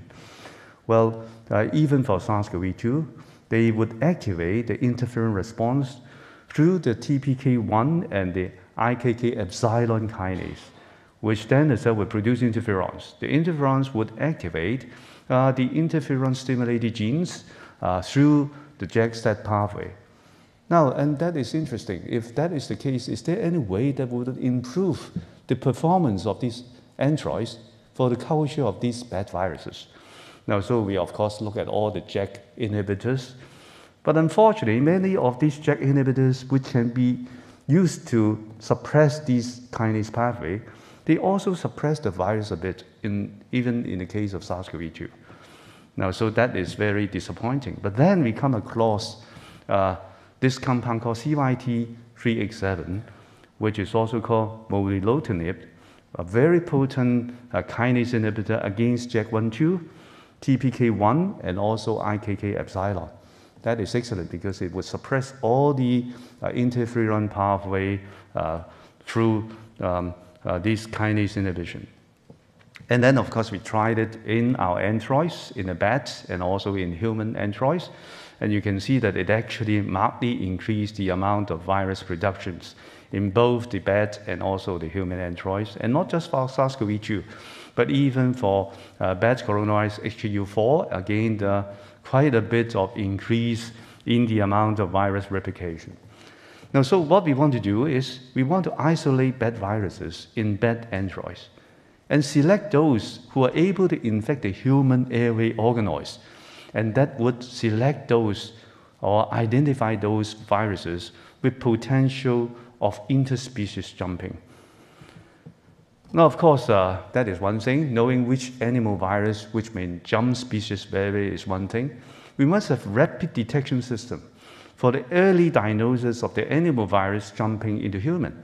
And also we must have rapid detection system at the same time to exclude common human virus infection.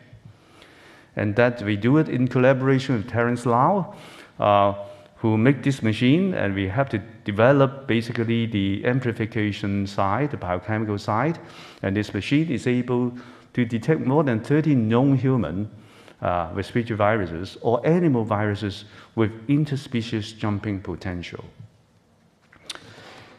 But even then, we would not be able to predict accurately which is the next pandemic virus. And we can't predict them, we would not know what is the antiviral susceptibility.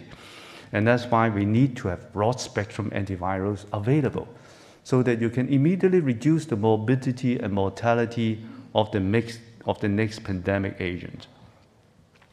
So HIN is able to find a compound here which can inhibit the host caspase-6, which is part of the apoptosis pathway, which is an executor caspase. And this caspase-6 is being exploited by many viruses, coronaviruses, to degrade the nucleocapsid protein of the virus into fragments, which can bind to interferon regulatory 3, so that it can no longer enter the nucleus and therefore cannot activate the interferon pathway. Now, fortunately, this Cas6 is being used by all coronaviruses, including some animal coronaviruses, so that it would be a very ideal broad-spectrum anti-coronavirus agent. And then Xiaofeng, again, identified another compound called ACA, which can block the pathogenic viruses from exploiting a host traffic protein called AP2M1, so that it can no longer be used to traffic the virus to various organelles, say inside the nucleus for influenza virus, or to endoplasmic reticulum to transcribe its proteins. And all these pathogenic viruses has one characteristic. They all contain in the structural protein the YXXI motif. And you can see that influenza virus have it, Wuhan viruses have it, even HIV have it, flaviviruses, the dengue viruses, all the coronaviruses, the enteroviruses such as EV71 and even adenovirus have this peculiar YXXI motif in the structural protein, which allow them to exploit the host traffic protein AP2M1 to complete their viral replication cycle. So finally, what we need is a universal vaccine platform which could be tailored to make vaccine readily during the next pandemic. And Honglin used the reverse genetics technology, delete the virulent gene of influenza virus, the NS1, and then replace it with another protein fragment, the SARS-CoV-2 spike receptor binding domain, so that this vaccine can be used to protect influenza and also COVID-19 at the same time. So we immunized the hamsters with this dual mucosal vaccine and then challenge it with the wild-type Omicron virus. And you can see that both in the lung and the nasal turbinate, there is no virus titer at all. So it actually achieved sterilizing immunity. More importantly, this mucosal vaccine grow much better at 33 degrees Celsius, which is our nasopharyngeal temperature, and much worse, 4 log lower at high temperature, which means that it doesn't replicate in the lung very well. Now, so we now have this intranasal spray mucosal vaccine ready, and a company is willing to take it to the market, and they make our first generation COVID-19 vaccine on the influenza vector, and then produce it and send it to Hong Kong and also test it in the mainland for phase 1/2 clinical trial. In Hong Kong here, we show that it is safe, and then they do a phase 3 clinical trial. The data was just released, and they have over 3,000 volunteers taking this vaccine, showed reasonable protection in the unvaccinated and very good protection in the vaccinated or infected. Vaccinated means intramuscular injection with the inactivated whole viral vaccine by Sinopharm or Sinovac.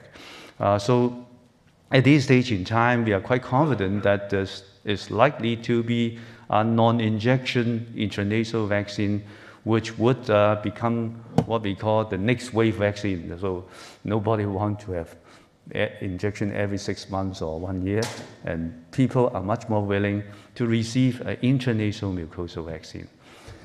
In summary, tackling emerging infections would require animal surveillance for novel viruses so that we know what are the potential intruders. We need animal intestinal airway organoids and human airway organoids technology so that we can maximize the chance of isolating the novel animal coronaviruses and predict their potential for interspecies jumping. We need rapid multiplex nucleic acid amplification detection system using molecular-fluoridic technology for the early diagnosis of intrusion in our human population. And of course, we need broad-spectrum antiviral agents so that early treatment can be used to reduce morbidity and mortality. And finally, we need mucosal vaccine platform to prevent the infection and the entry site, the airway, and to reduce virus shedding so as to reduce the risk of a pandemic. So thanks to all my past and present collaborators and also the funding agencies. Thank you very much for your kind attention. Thank you, Professor Yun. Please be seated. Friendly reminder, we have Q&A times after the panel discussions. For those Zoom participants, please raise your questions by using the Q&A function in Zoom. Now, I would like to pass the time to Professor Zhang in Shenzhen to welcome the next speaker, Professor Teng Zhu. Professor Zhang, please. Thank you, Vivian. 下面我们有请西湖大学生命科学学院讲席教授朱听教授为我们带来构建镜像生物学系统的主旨报告。有请朱教授。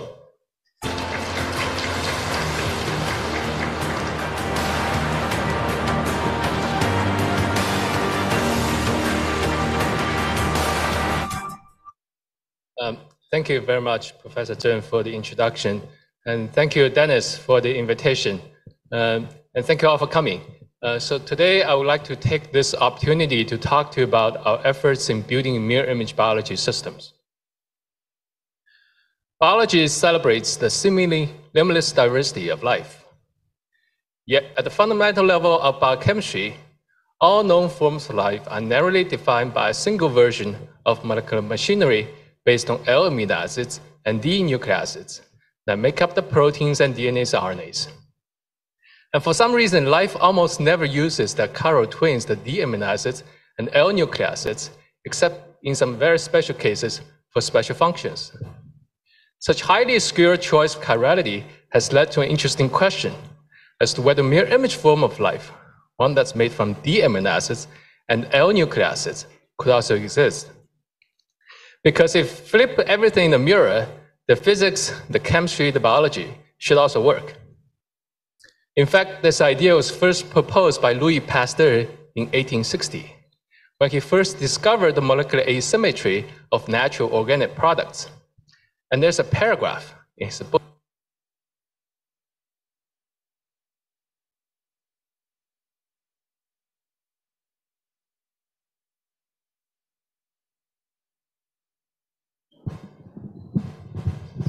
And there's a paragraph in his book that mentioned this idea of having a mirror image world of biology. However, more than 160 years have passed. Nobody has ever discovered this mirror image form of life in nature or succeeded in creating one in the lab. So we started thinking about this question. If you want to create this mirror image form of life, where would you start? We proposed that we should start from the central dogma of molecular biology, because it's the fundamental operating system of life as we know it. And we want to realize the mirror image version of the central dogma, including mirror image genetic replication, transcription, and translation. For instance, if you want to realize the first step, mirror image DNA replication, essentially you need two things.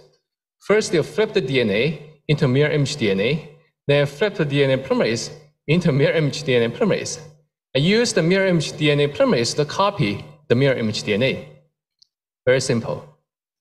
And to obtain them, you can rely on these two synthesis technologies. The chemical synthesis of L nucleic acids started in the 1960s, and the chemical synthesis of D proteins also started in the 1960s. However, there's a size limit of these chemically synthesized proteins, which is about 300 amino acids. But in comparison, the polymerases we're familiar with, such as the Taq DNA polymerase, is over 800 amino acids, and even the clonal fragment, over 600, well beyond the capability of chemical protein synthesis at the time. So at this point, I thought I'd just figure out why people haven't done this experiment already, because it's such a simple idea. There must be a reason people didn't do it, and this is probably why, because they're too big. So this idea was put aside, and I didn't do anything about it for a long time. But the moment of realization came a few months later when I was working on a different project. So at the time, we were interested in this bizarre virus called the Flahhouse virus.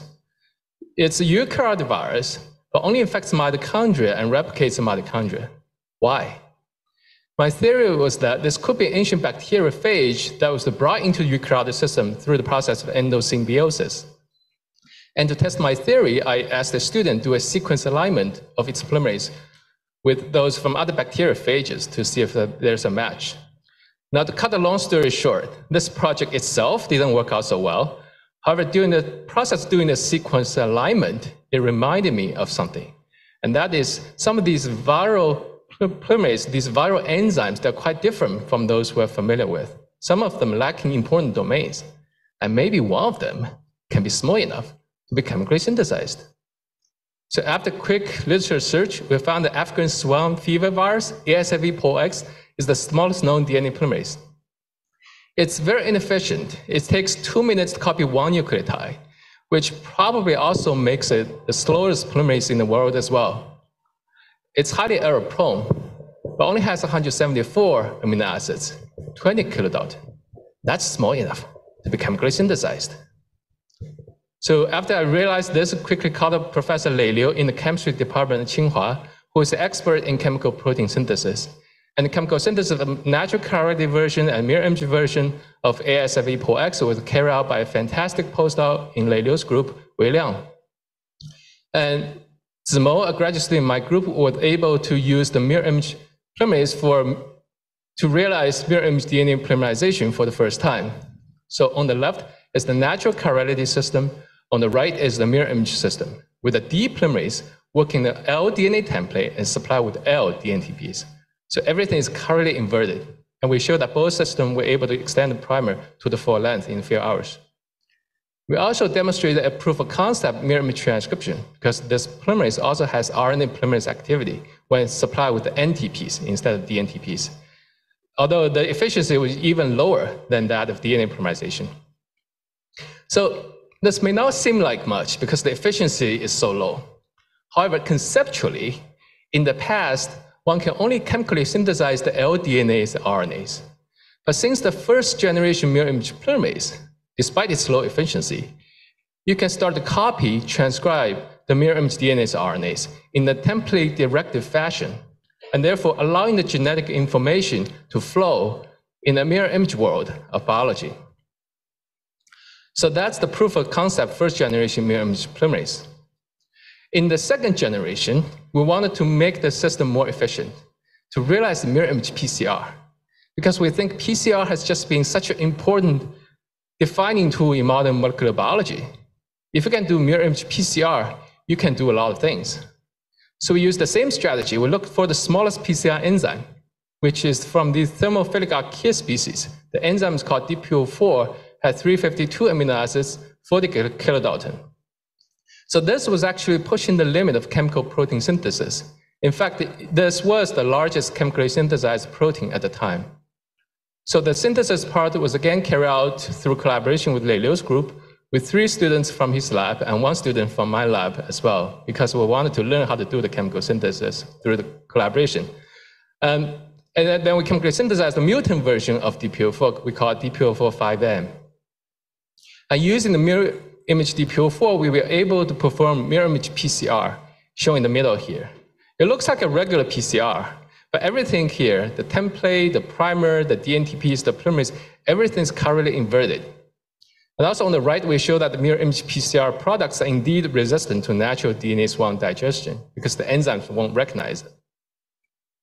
Now, it's also worth mentioning that there's another group in Knox and Farmer who's interested in developing LDNA aptamers, also independently designed a different version of DPO4, they call it DPO4-3C, which they chemically synthesized from mirror image PCR. And then we also found in the literature that there's a mutant version of DPO4 that can perform more efficient transcription. So here we also chemically synthesized the mutant version for more efficient mirror image transcription of 120 nucleotide full-length mirror image 5S ribosomal RNA.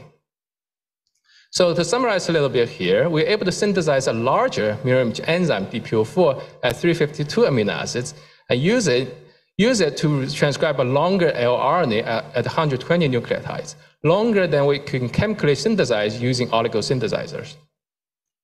And we also realized a proof of concept mirror image reverse transcription using the mutant DPO4. Here, we took the mirror image 5S ribosomal RNA we transcribed, reverse transcribed it, we mirror image PCR amplified it, therefore realizing a complete mirror image molecular toolbox. So at this point, we are pretty much done with the first 2 steps of the mirror image central dogma: mirror image DNA replication, transcription, and reverse transcription. How about the last step, translation? We have to synthesize the entire mirror image ribosome, which is an enormous complex ribosomal RNAs and proteins, with a total molecular mass of over 2 megadalton. Let's break it down. Using the bacterial ribosome as a model system, you need 3 ribosomal RNAs, 21 tRNAs, 54 ribosomal proteins, and at least 6 essential translation factors. Now, if you remember, we have already taken the first step. The first mirror image RNA we transcribed was the 5S ribosomal RNA, so we can check the first box. Then we can also use the same method for transcribing all the tRNAs.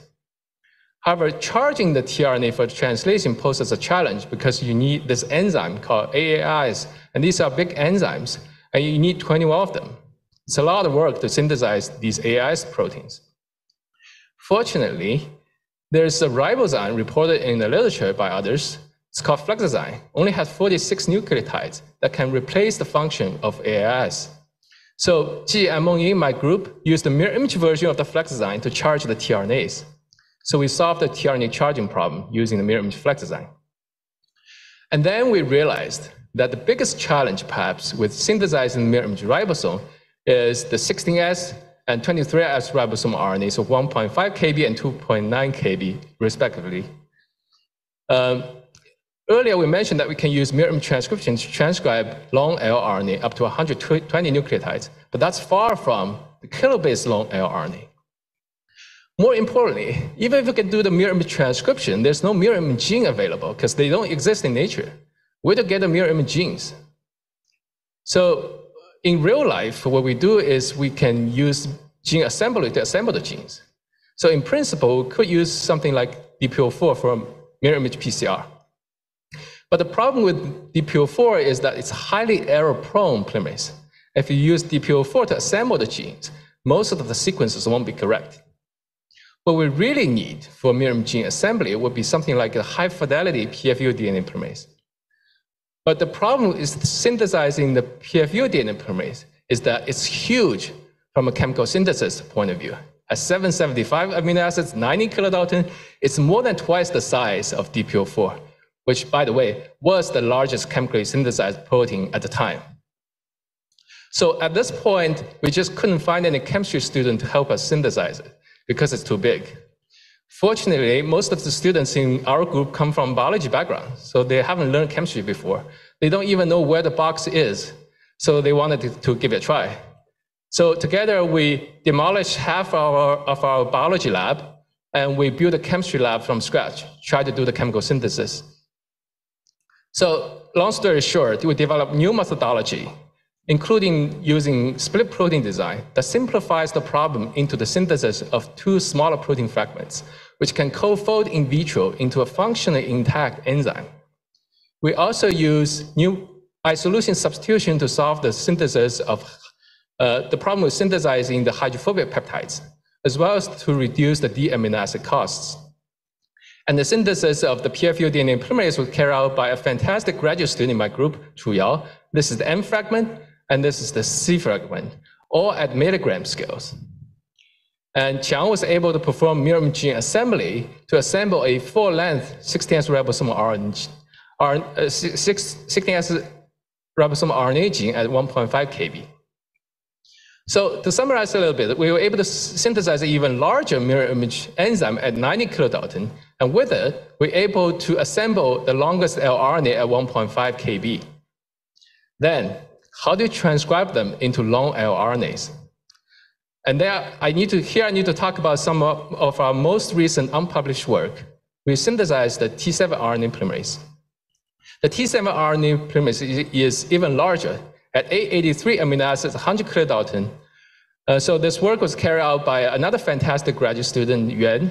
So she was able to design a double split version of the T7 RNA polymerase, which simplifies the problem into the synthesis of 3 smaller fragments. This is the N fragment, this is the M fragment, and this is the C fragment, all at milligram scales. Using the in vitro folded T7 RNA polymerase, she was able to perform mirror image T7 transcription to obtain all the full-length 5S, 16S, and 23S ribosomal RNAs up to 2.9 kb.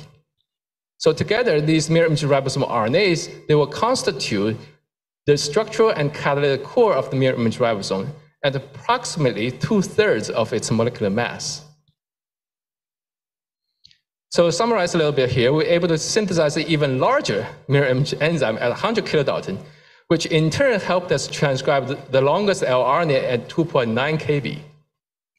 And the reason I think we were able to achieve this is that we brought together these two parallel fields, the chemical synthesis of L nucleic acids and the chemical synthesis of D proteins, and make them cross to form a mirror image biology system.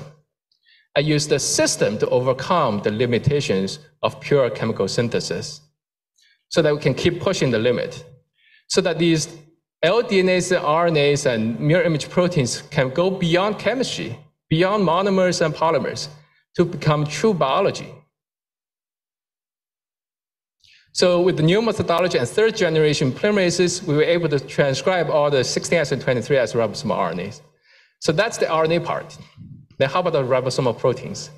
We have 54 ribosomal proteins, but most of them are quite small, less than 300 amino acids. So they're much smaller than the enzymes we have just synthesized, except the S1 protein is slightly larger. So we started this effort a few years ago by synthesizing the three L5, L18, and L25 done by Chu Yao and Junjie. And after that, we accelerated the process and carried out by 3 students, Han and Ming and Junwei. And we currently have already chemically synthesized 53 out of the 54 ribosomal proteins, although we are synthesizing the natural chirality version first without PTMs. So the idea is we assemble them using these in vitro ribosome assembly methods that we reported in the past in the natural chirality version first. And if it works, then we do everything again in the mirror image version. So the hope is that eventually we can put everything together to form a mirror image ribosome, which can perform mirror image translation of deep proteins. And that will complete the mirror image central dogma. And this is what we call the system. Once you have the system, you have new applications. For instance, you can use the mirror image ribosome to translate D enzymes, D antibodies. You can also use the system to select for LDNA RNA aptamers. These mirror image aptamers, they're nuclease resistant, they have long half-life in vivo, and they have low immunogenicity.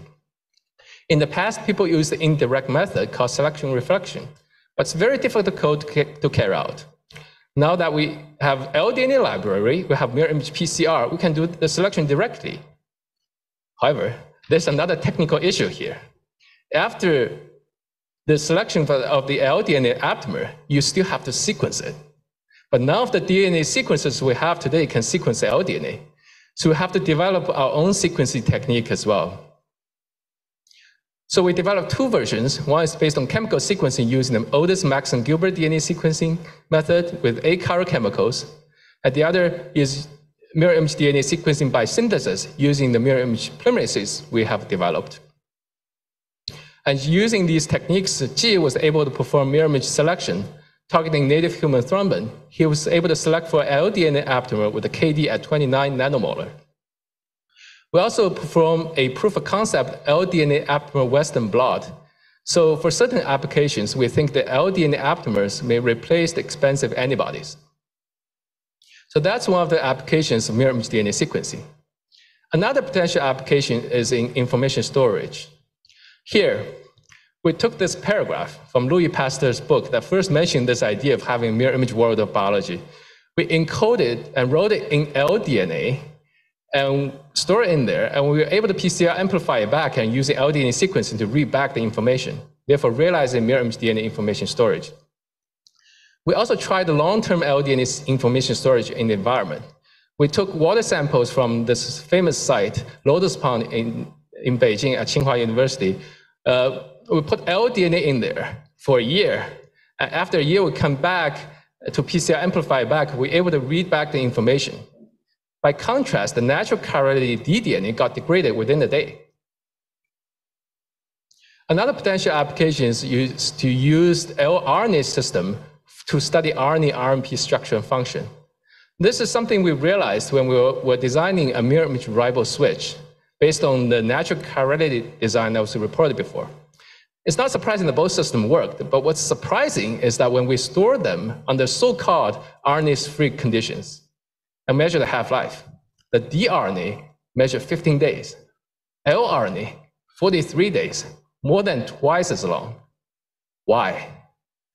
We think that it's because these real experiments are never as clean as we hope. Because for dRNA, there's always a little bit of RNA contamination because it's everywhere. It's virtually impossible to get rid of.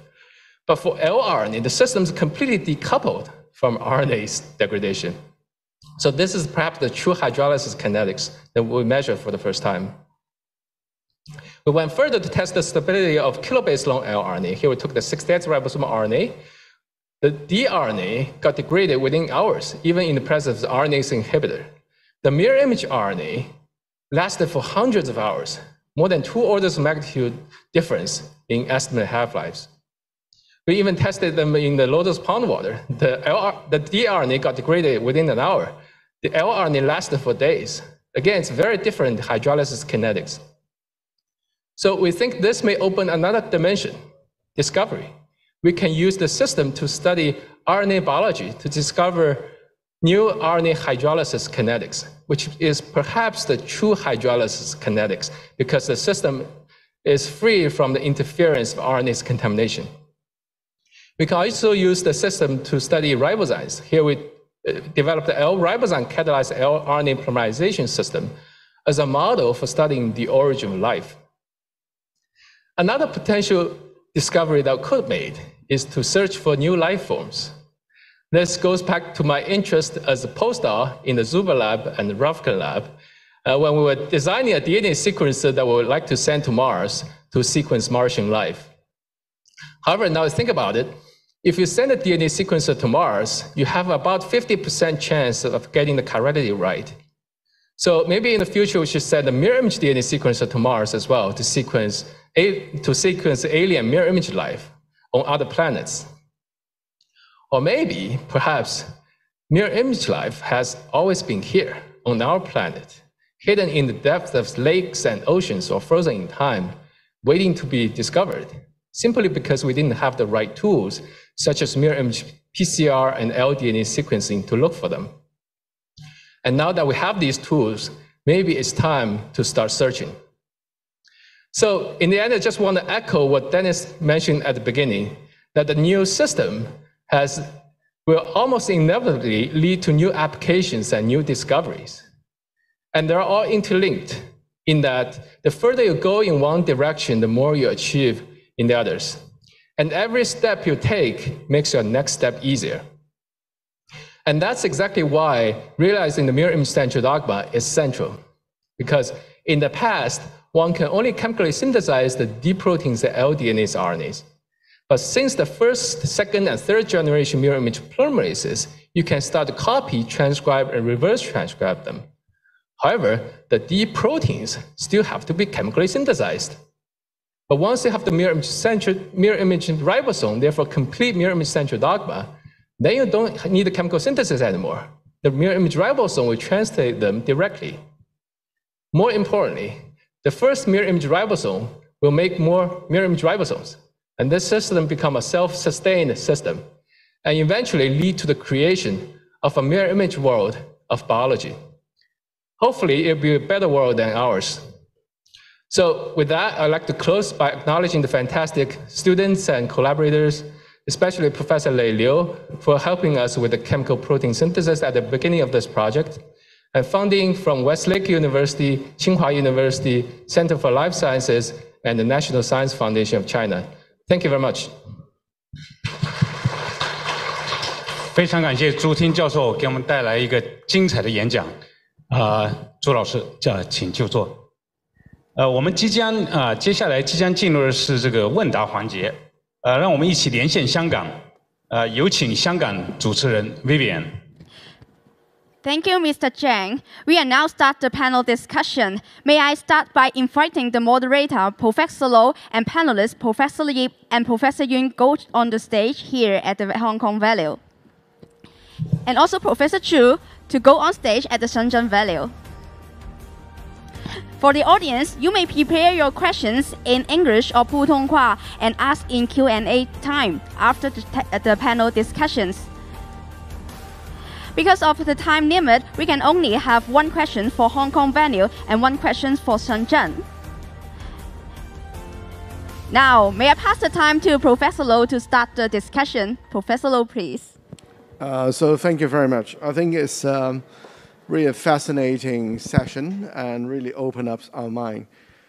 So Professor Zhu, can you hear me at all?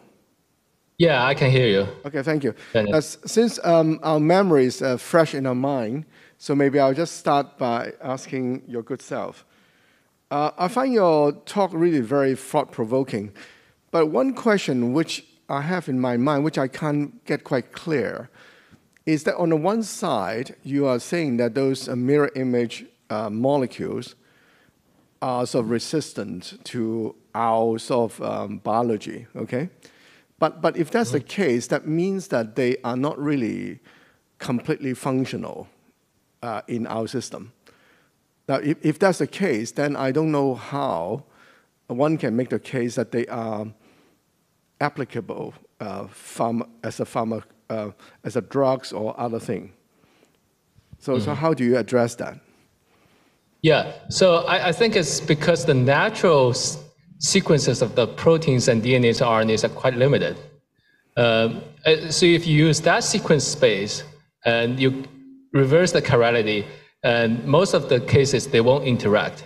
However, if you expanded that sequence space to much larger, unexplored sequence by nature, for instance, the selection scheme we developed to select artificial sequences, then there's a chance you may have a hit of artificial sequence that can interact with the natural sequence.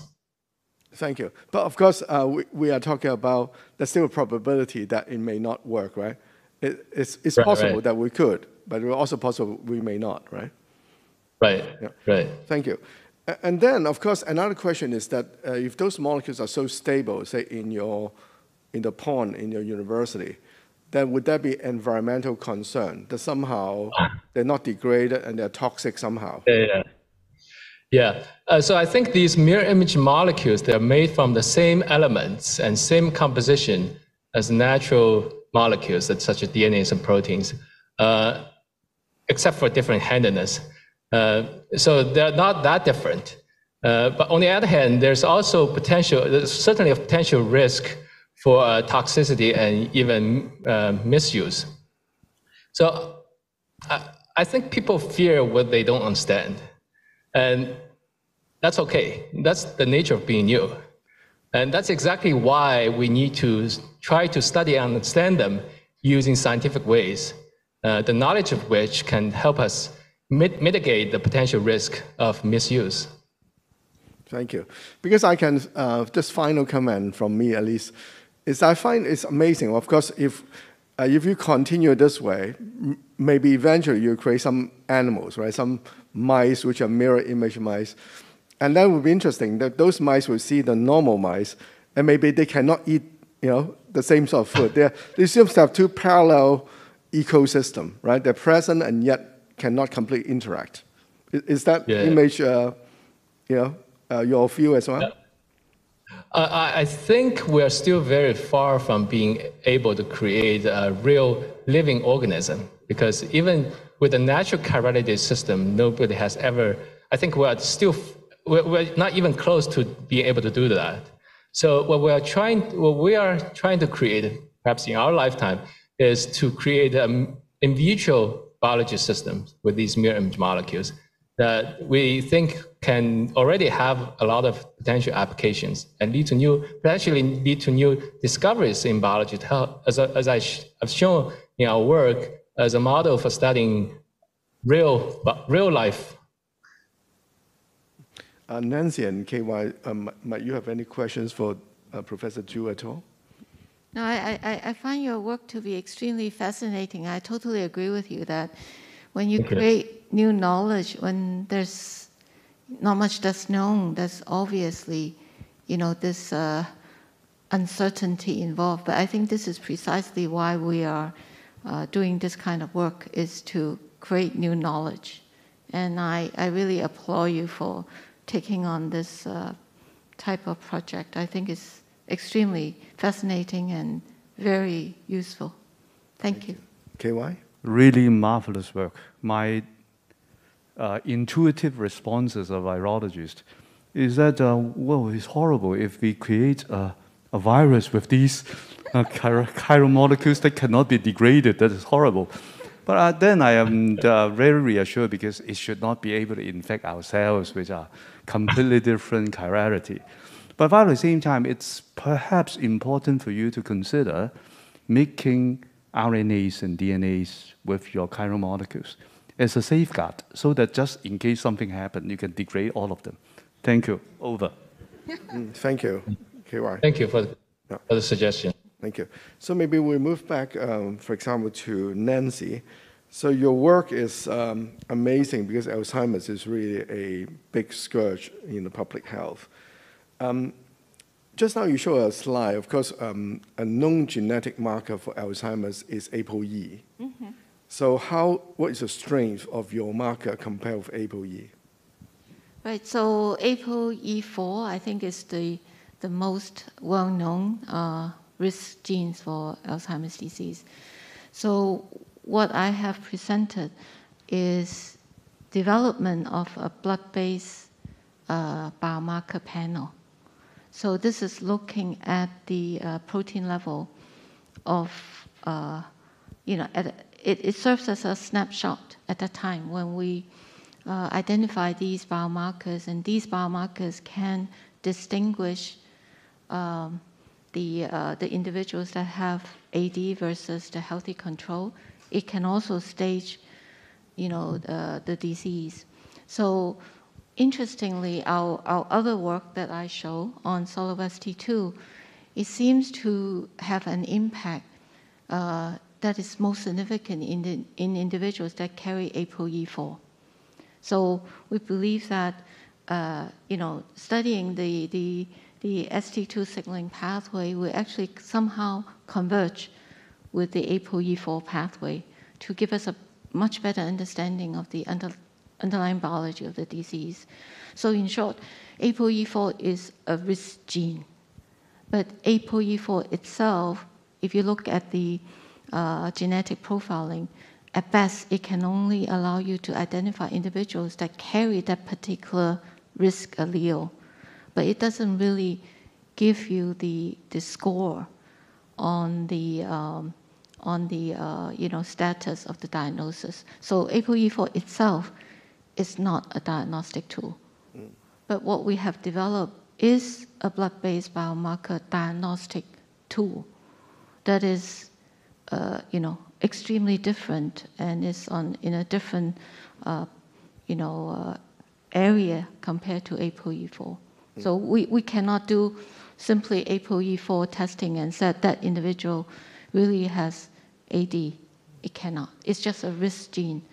But using the 19-protein biomarker panel, I can tell you with over 96% accuracy that you are at risk to get the disease.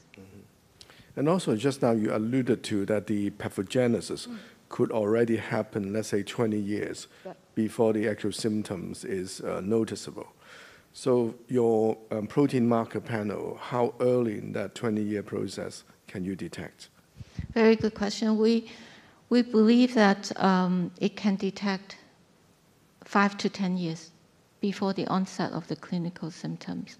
And we are still doing a lot of analysis, especially based on mild cognitive impaired individuals, in order to really define the time period before the onset of the clinical symptoms. So we believe that with further refinement of the tools and also with a much larger sample database, we'll be able to get a more accurate time window, with which our diagnostic tool will be able to do the prediction. So if you were to guess, how quickly do you think your panel might be launched? Because I think that's a big public health implication. We are hoping maybe next year, because what we have done is to set up this blood-based test in the lab, and it's for research.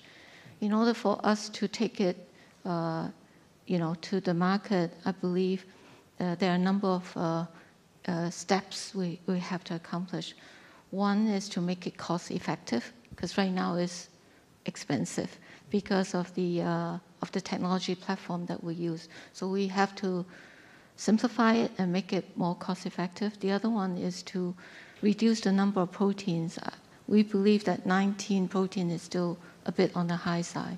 So we are trying to reduce the number of proteins, so let's say 7 or 8, and that would lower the cost. So in the next few months, we have to make sure that the panel that we will use to do large-scale screening will be cost-effective, will be affordable, but of course with the same degree of accuracy, and also simpler to manipulate. Because right now, the technical staff has to go through a lot of training in order to use the technology platform. So we are optimistic that sometime next year we'll be able to make it available to the general population so we can do large-scale screening.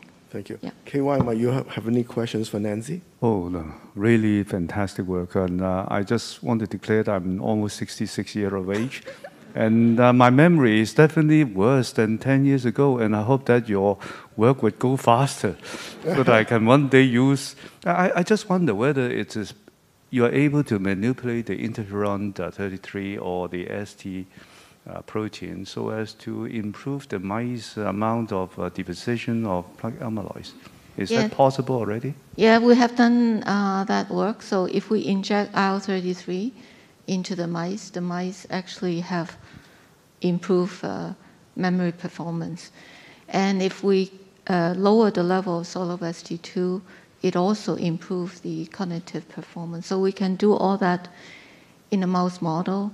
And so now what we're doing is to find modulators of soluble ST2 that can suppress the expression, because suppression of soluble ST2 is good. So we're trying to actually test it in the mice, and we are doing all these studies in a non-human primate as well, so that it would be beyond the mouse model. So once we can achieve that, then I think we'll be ready for doing a lot of the preclinical studies. Yeah. So Ting, I wonder, might you have any question for Professor Nancy Yip? Oh, I actually have a question for you, Dennis. Thank you. So you have been using the latest technologies, applying them to your original idea of having cell-free DNA in the blood. But conversely, if you get to choose, what kind of technology do you hope that will be available to help accelerate and to advance your platform? Okay, so thank you. Now, just now I present about this discovery of those super long molecules. But currently on the market, there are only two of those platforms, which is the Pacific Bioscience, and one is the Oxford Nanopore. Now, but with Pacific Bioscience, the problem is that you only have 8 million wells. So you can analyze at most 8 million molecules in one go. But for Illumina sequencer, you're talking about 3 billion molecules. So basically, molecule by molecule, the current system is too expensive. And similarly, for Oxford Nanopore, you're talking about 500 to 3,000 holes. So what I want is basically something, a single molecule sequencer with a throughput of an Illumina sequencer. So I don't know when that might be available. Yeah. Thank you. Thank you. Okay. I also have a question for you, Dennis.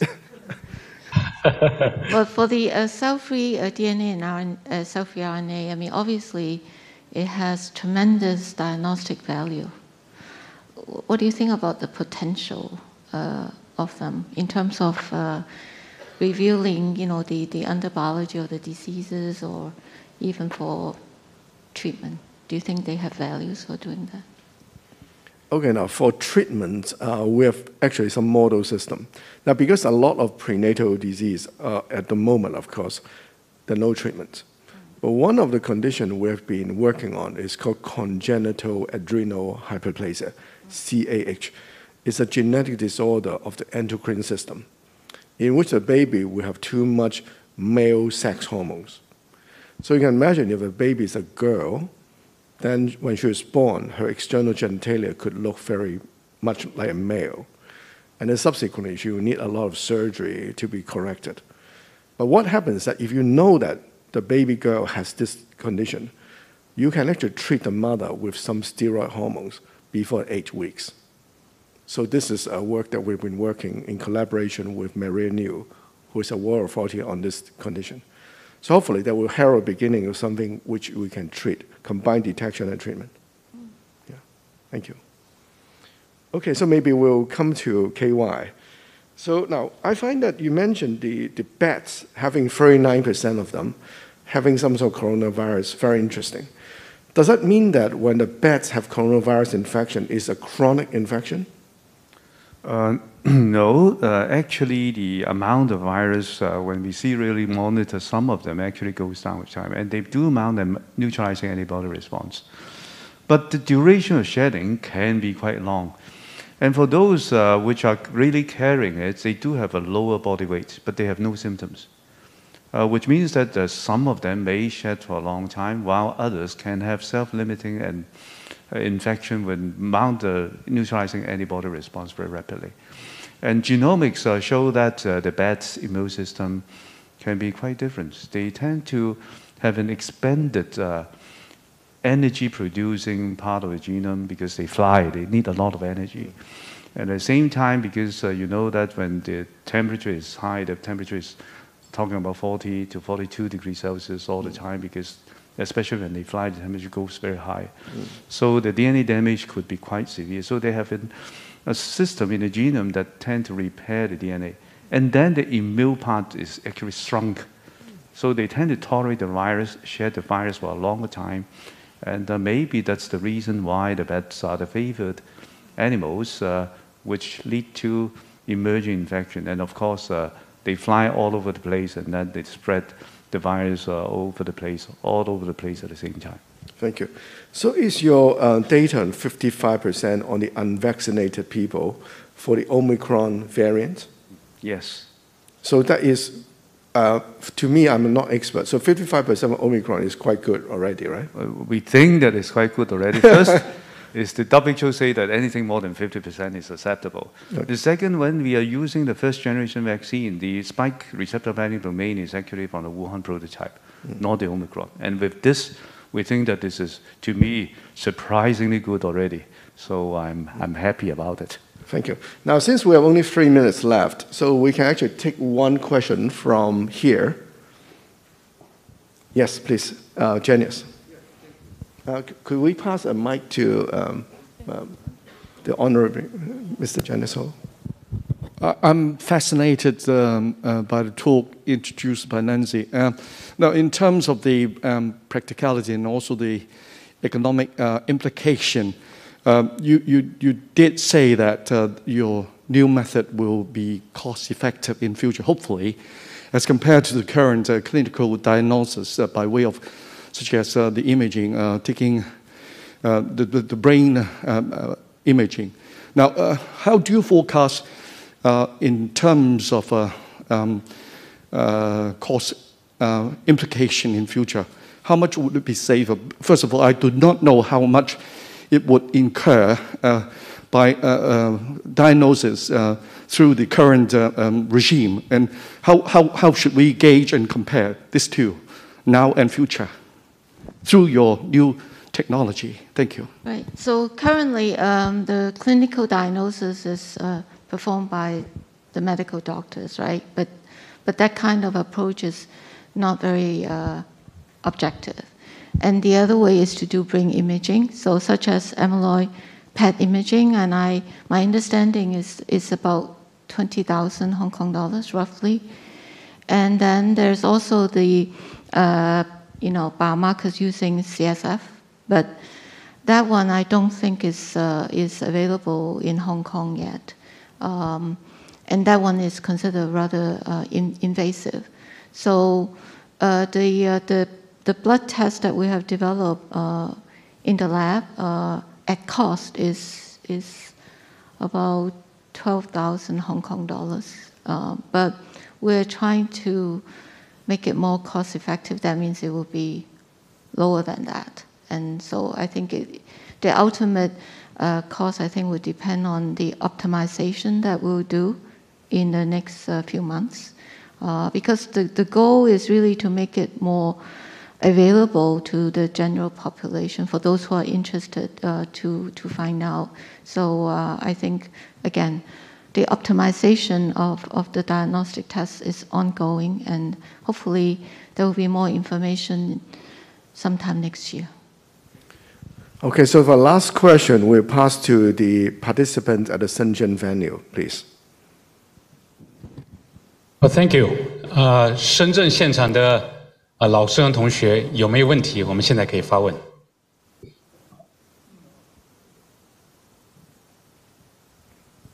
I have a question for Professor Zhu. Question is, what's the meaning of mirror image biology and what kinds of biological problems we can use to research? Thank you. So your first question, what is mirror image biology? What we mean by mirror image biology is biology systems with a currently inverted version of basic building blocks, such as D amino acids and L nucleic acids. And your second question, what can we do, what can we study using these mirror image biology systems? I think it's because these mirror image molecules, such as mirror image DNAs, RNAs, and proteins, they are the chiral twin of the natural DNAs, RNAs, and proteins. So they behave in a very similar way. So they become a very unique model system, as we have shown in some of our work, using lRNA as a model system to study RNA biology, for instance, discovering new RNA hydrolysis kinetics.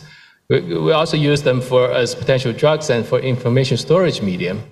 But that's just some of the possibilities we can think of right now. And there are so many more, because essentially can do everything again in a mirror image version. And so I think you asked an excellent question here, because it's a question I cannot answer by myself at the moment. And it's a question I would like to share with the students and postdocs and young scientists in the audience.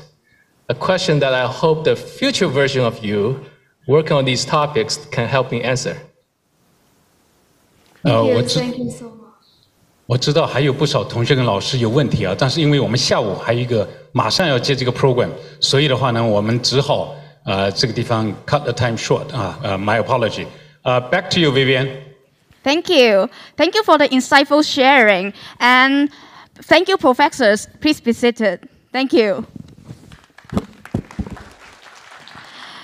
After an enriching morning, it's now time to take a lunch break. The lunchroom will be held at Cup 1 on the park. It takes 3 minutes to walk here. Our helpers will show the way. Please follow the signs and their direction. The lunchroom will have free seating. You may select the seats you like except those in the reserved tables.